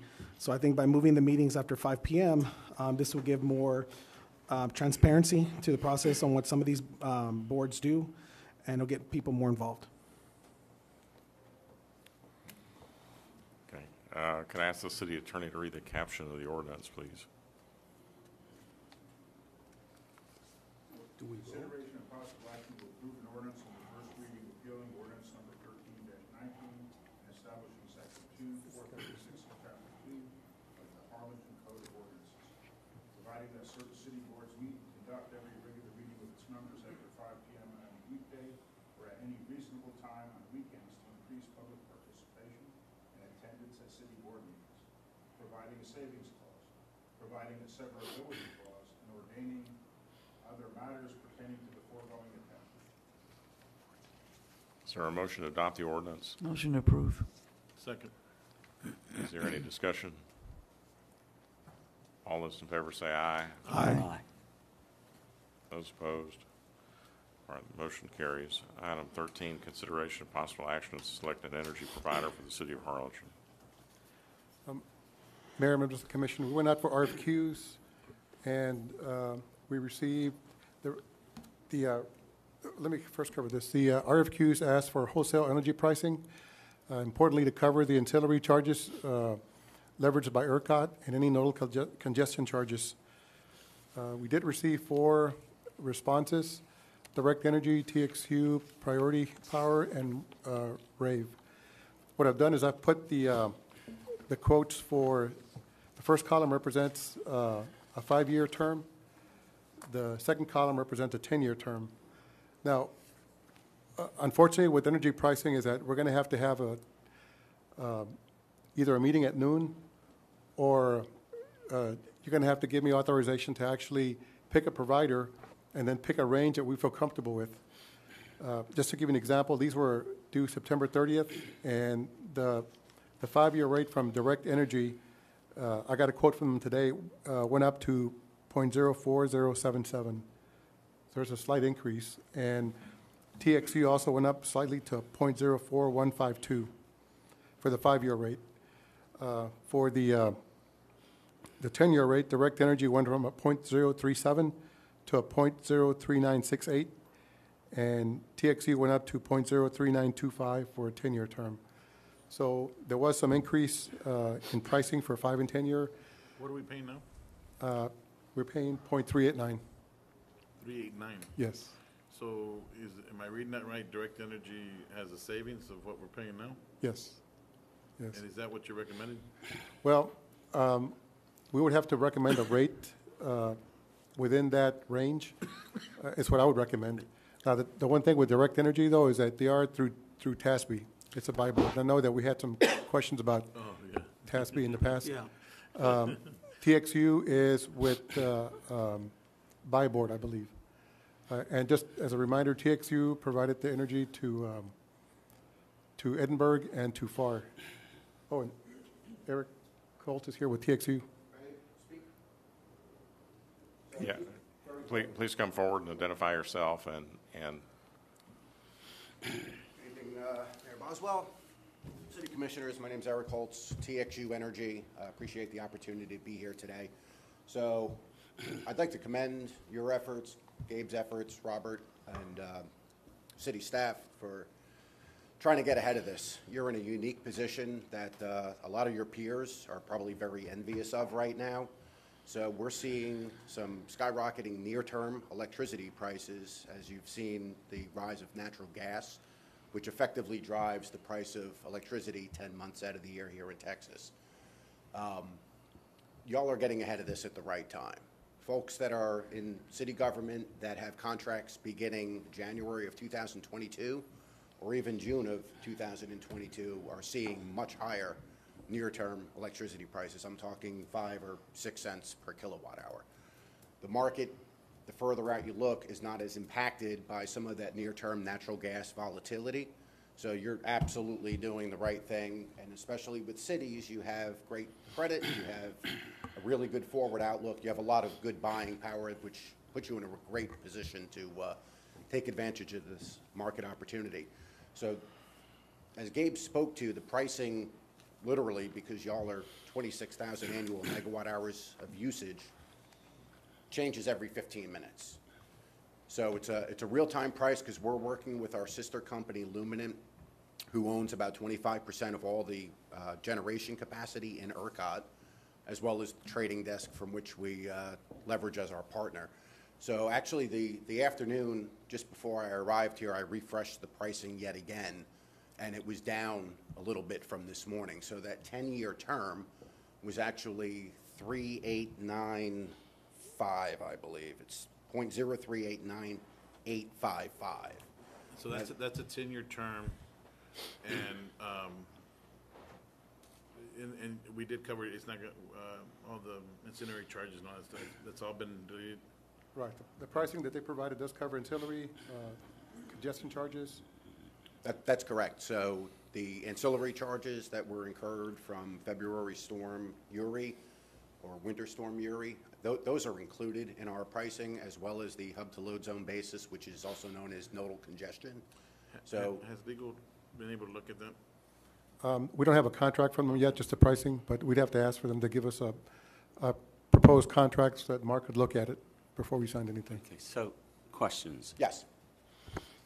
Those numbers are no longer valid. That's September 30th. Oh, from any supplier, they would have expired. Correct. September 30th. Correct. Correct. Yes. And in the 6 to 7, 8 weeks that we've been playing games, the natural gas, I have the natural gas futures right here. There you go. It's up to a 14-year Yeah, high. yeah. Yep. We're without a calculator and just doing it in my head, energy prices have gone up about 35% from where we could have locked in 6, 7, 8 weeks ago.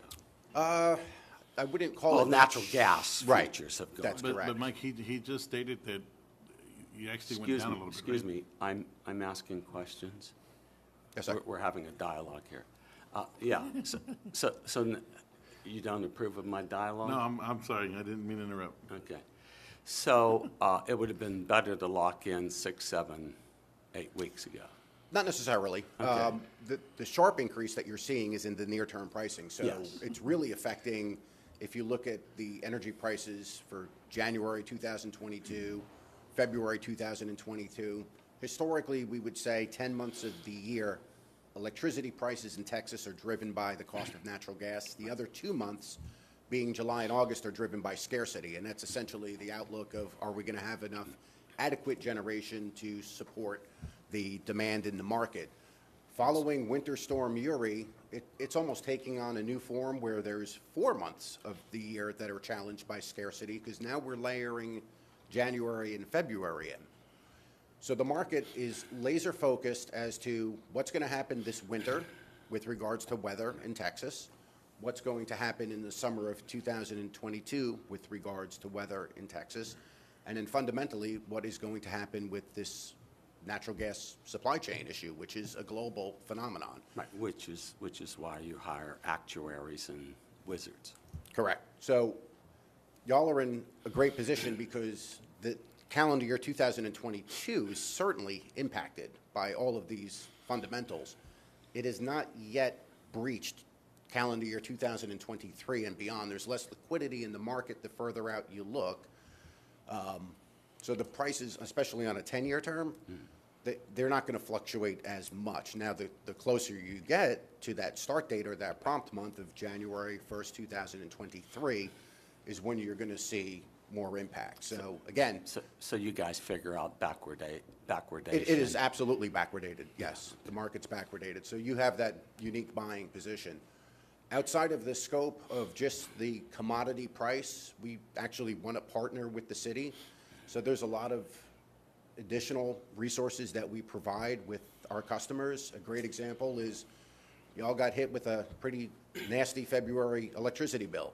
Some of the other cities that we serve in the Rio Grande Valley, Edinburgh and FAR, we actually gave bill credits during that storm period.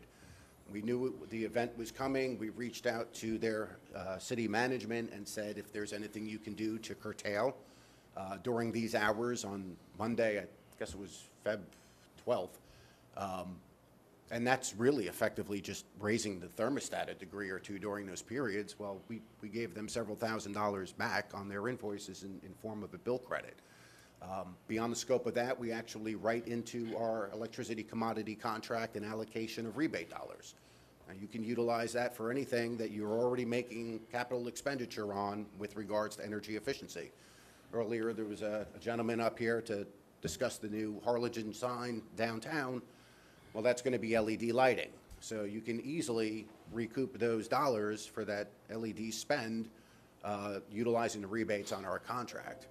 And then furthermore, we have a fantastic partnership with Texas Trees Foundation. So if there's anything, it's like a whiteboard exercise that you can draw up conceptually that, hey, we want to put some trees around the signage at the plaza.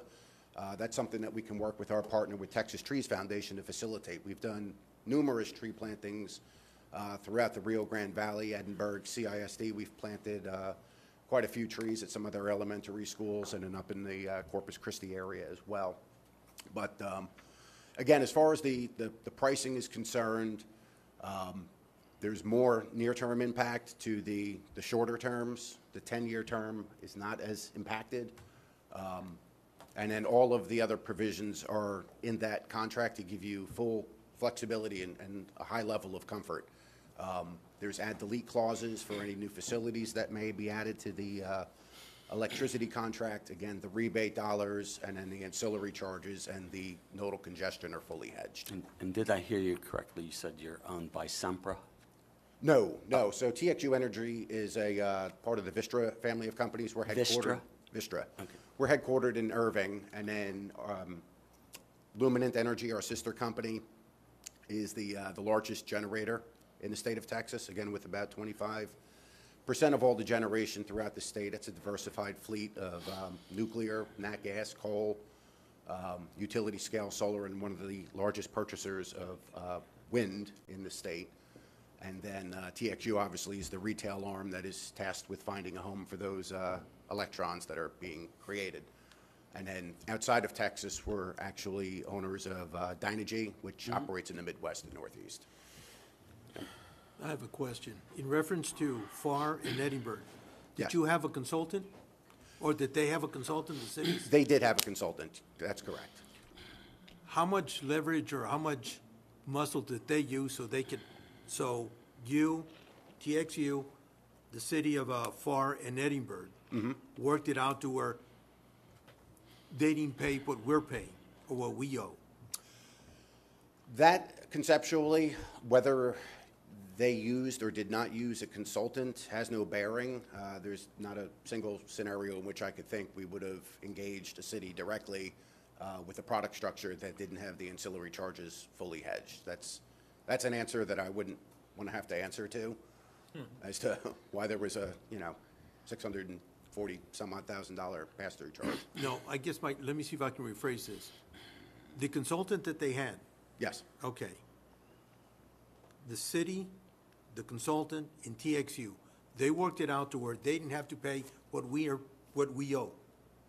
What I'm asking Gabe, and I'm asking you, and I'm asking my fellow commissioners, I feel more comfortable making sure that we have the same consultant, if at all possible, so we won't find ourselves in a bad situation 4 years or 2 years or 1 year into a 5-year contract.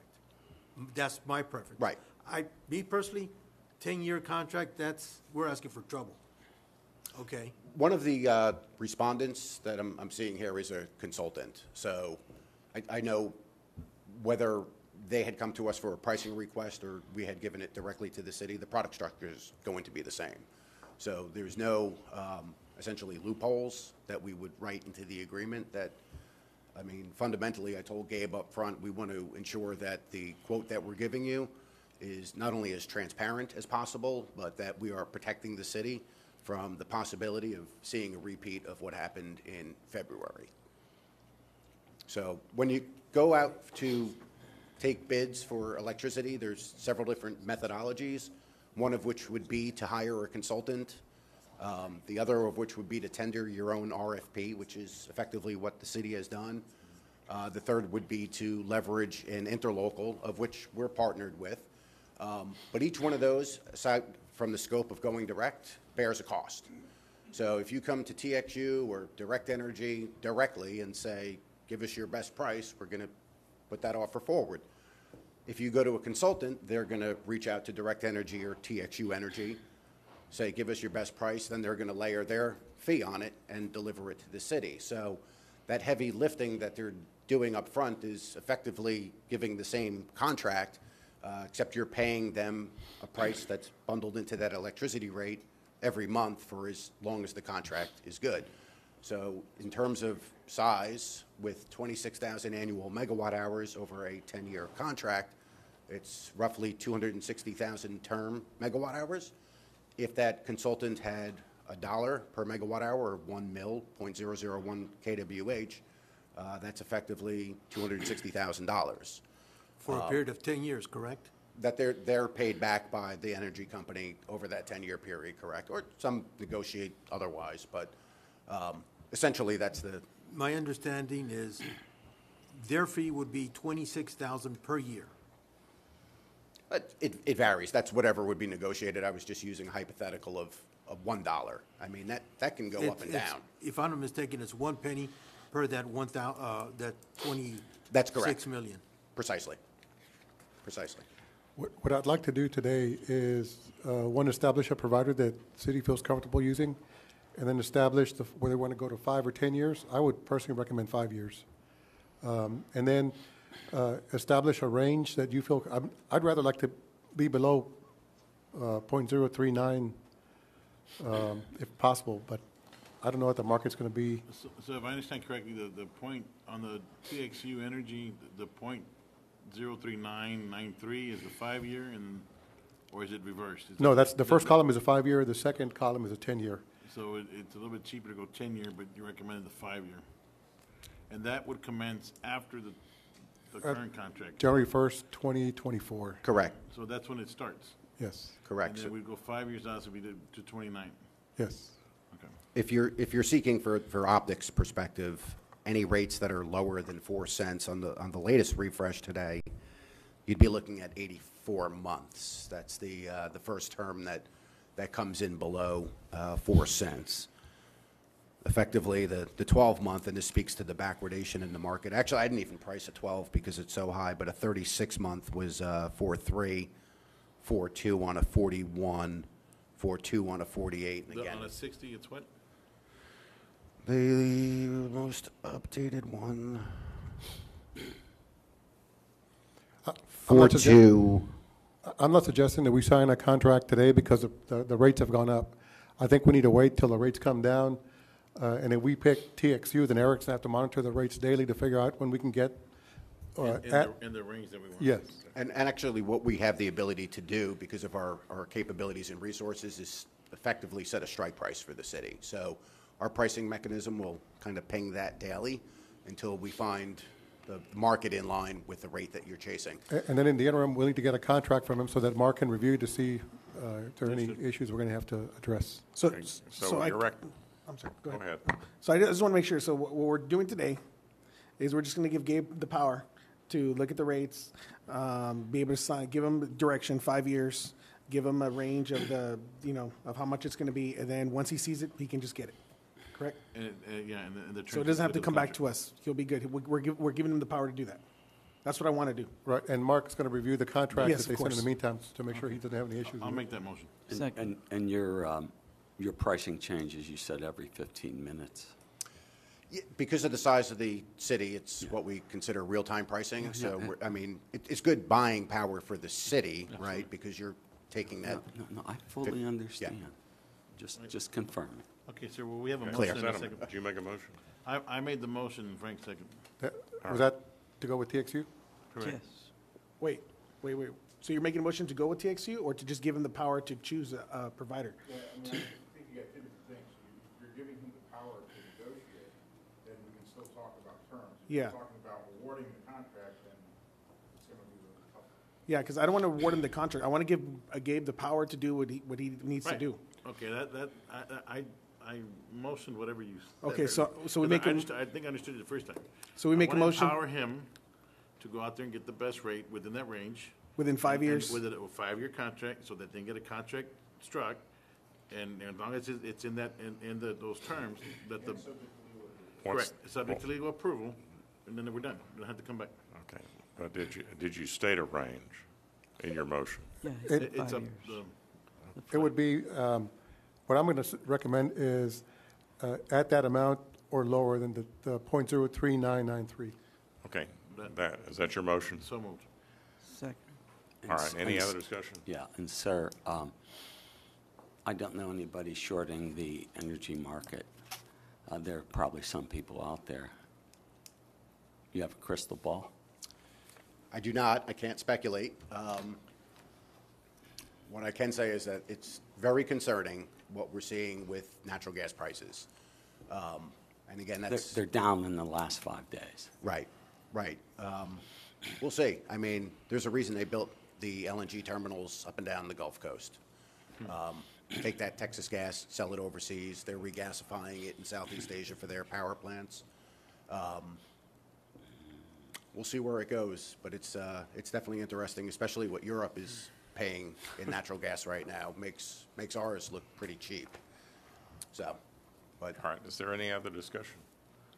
All those in favor say aye. Aye. Appreciate your time this evening. Thank you. Those opposed, like sign. Thank you. Thank you for being here. All right, the motion carries.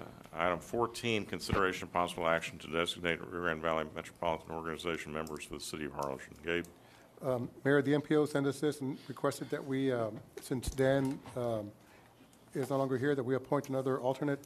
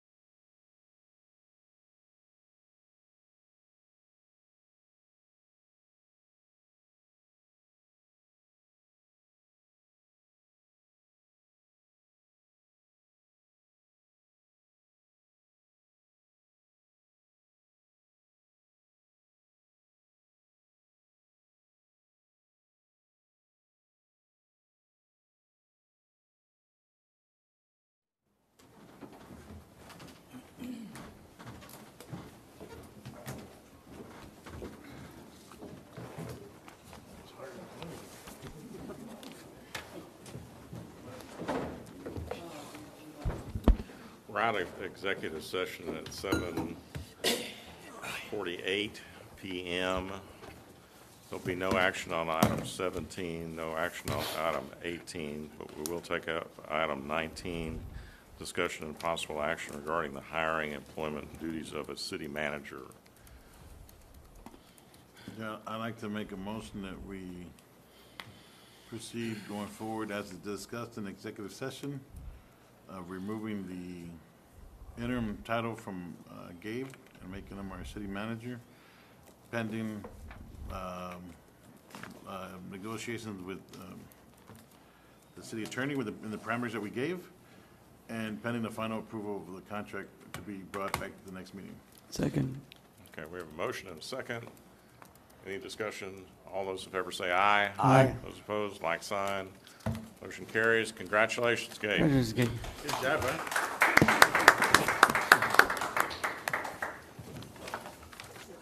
Oh, I need signatures. I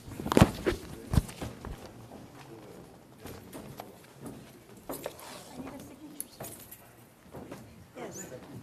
Oh, you signed it? The trouble? Yeah. Do we? Where is René? Commissioner?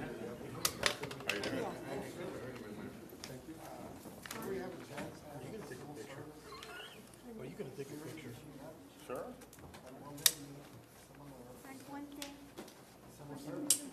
Okay. When is the hearing coming up? Okay, let's see this one. No, I don't have one.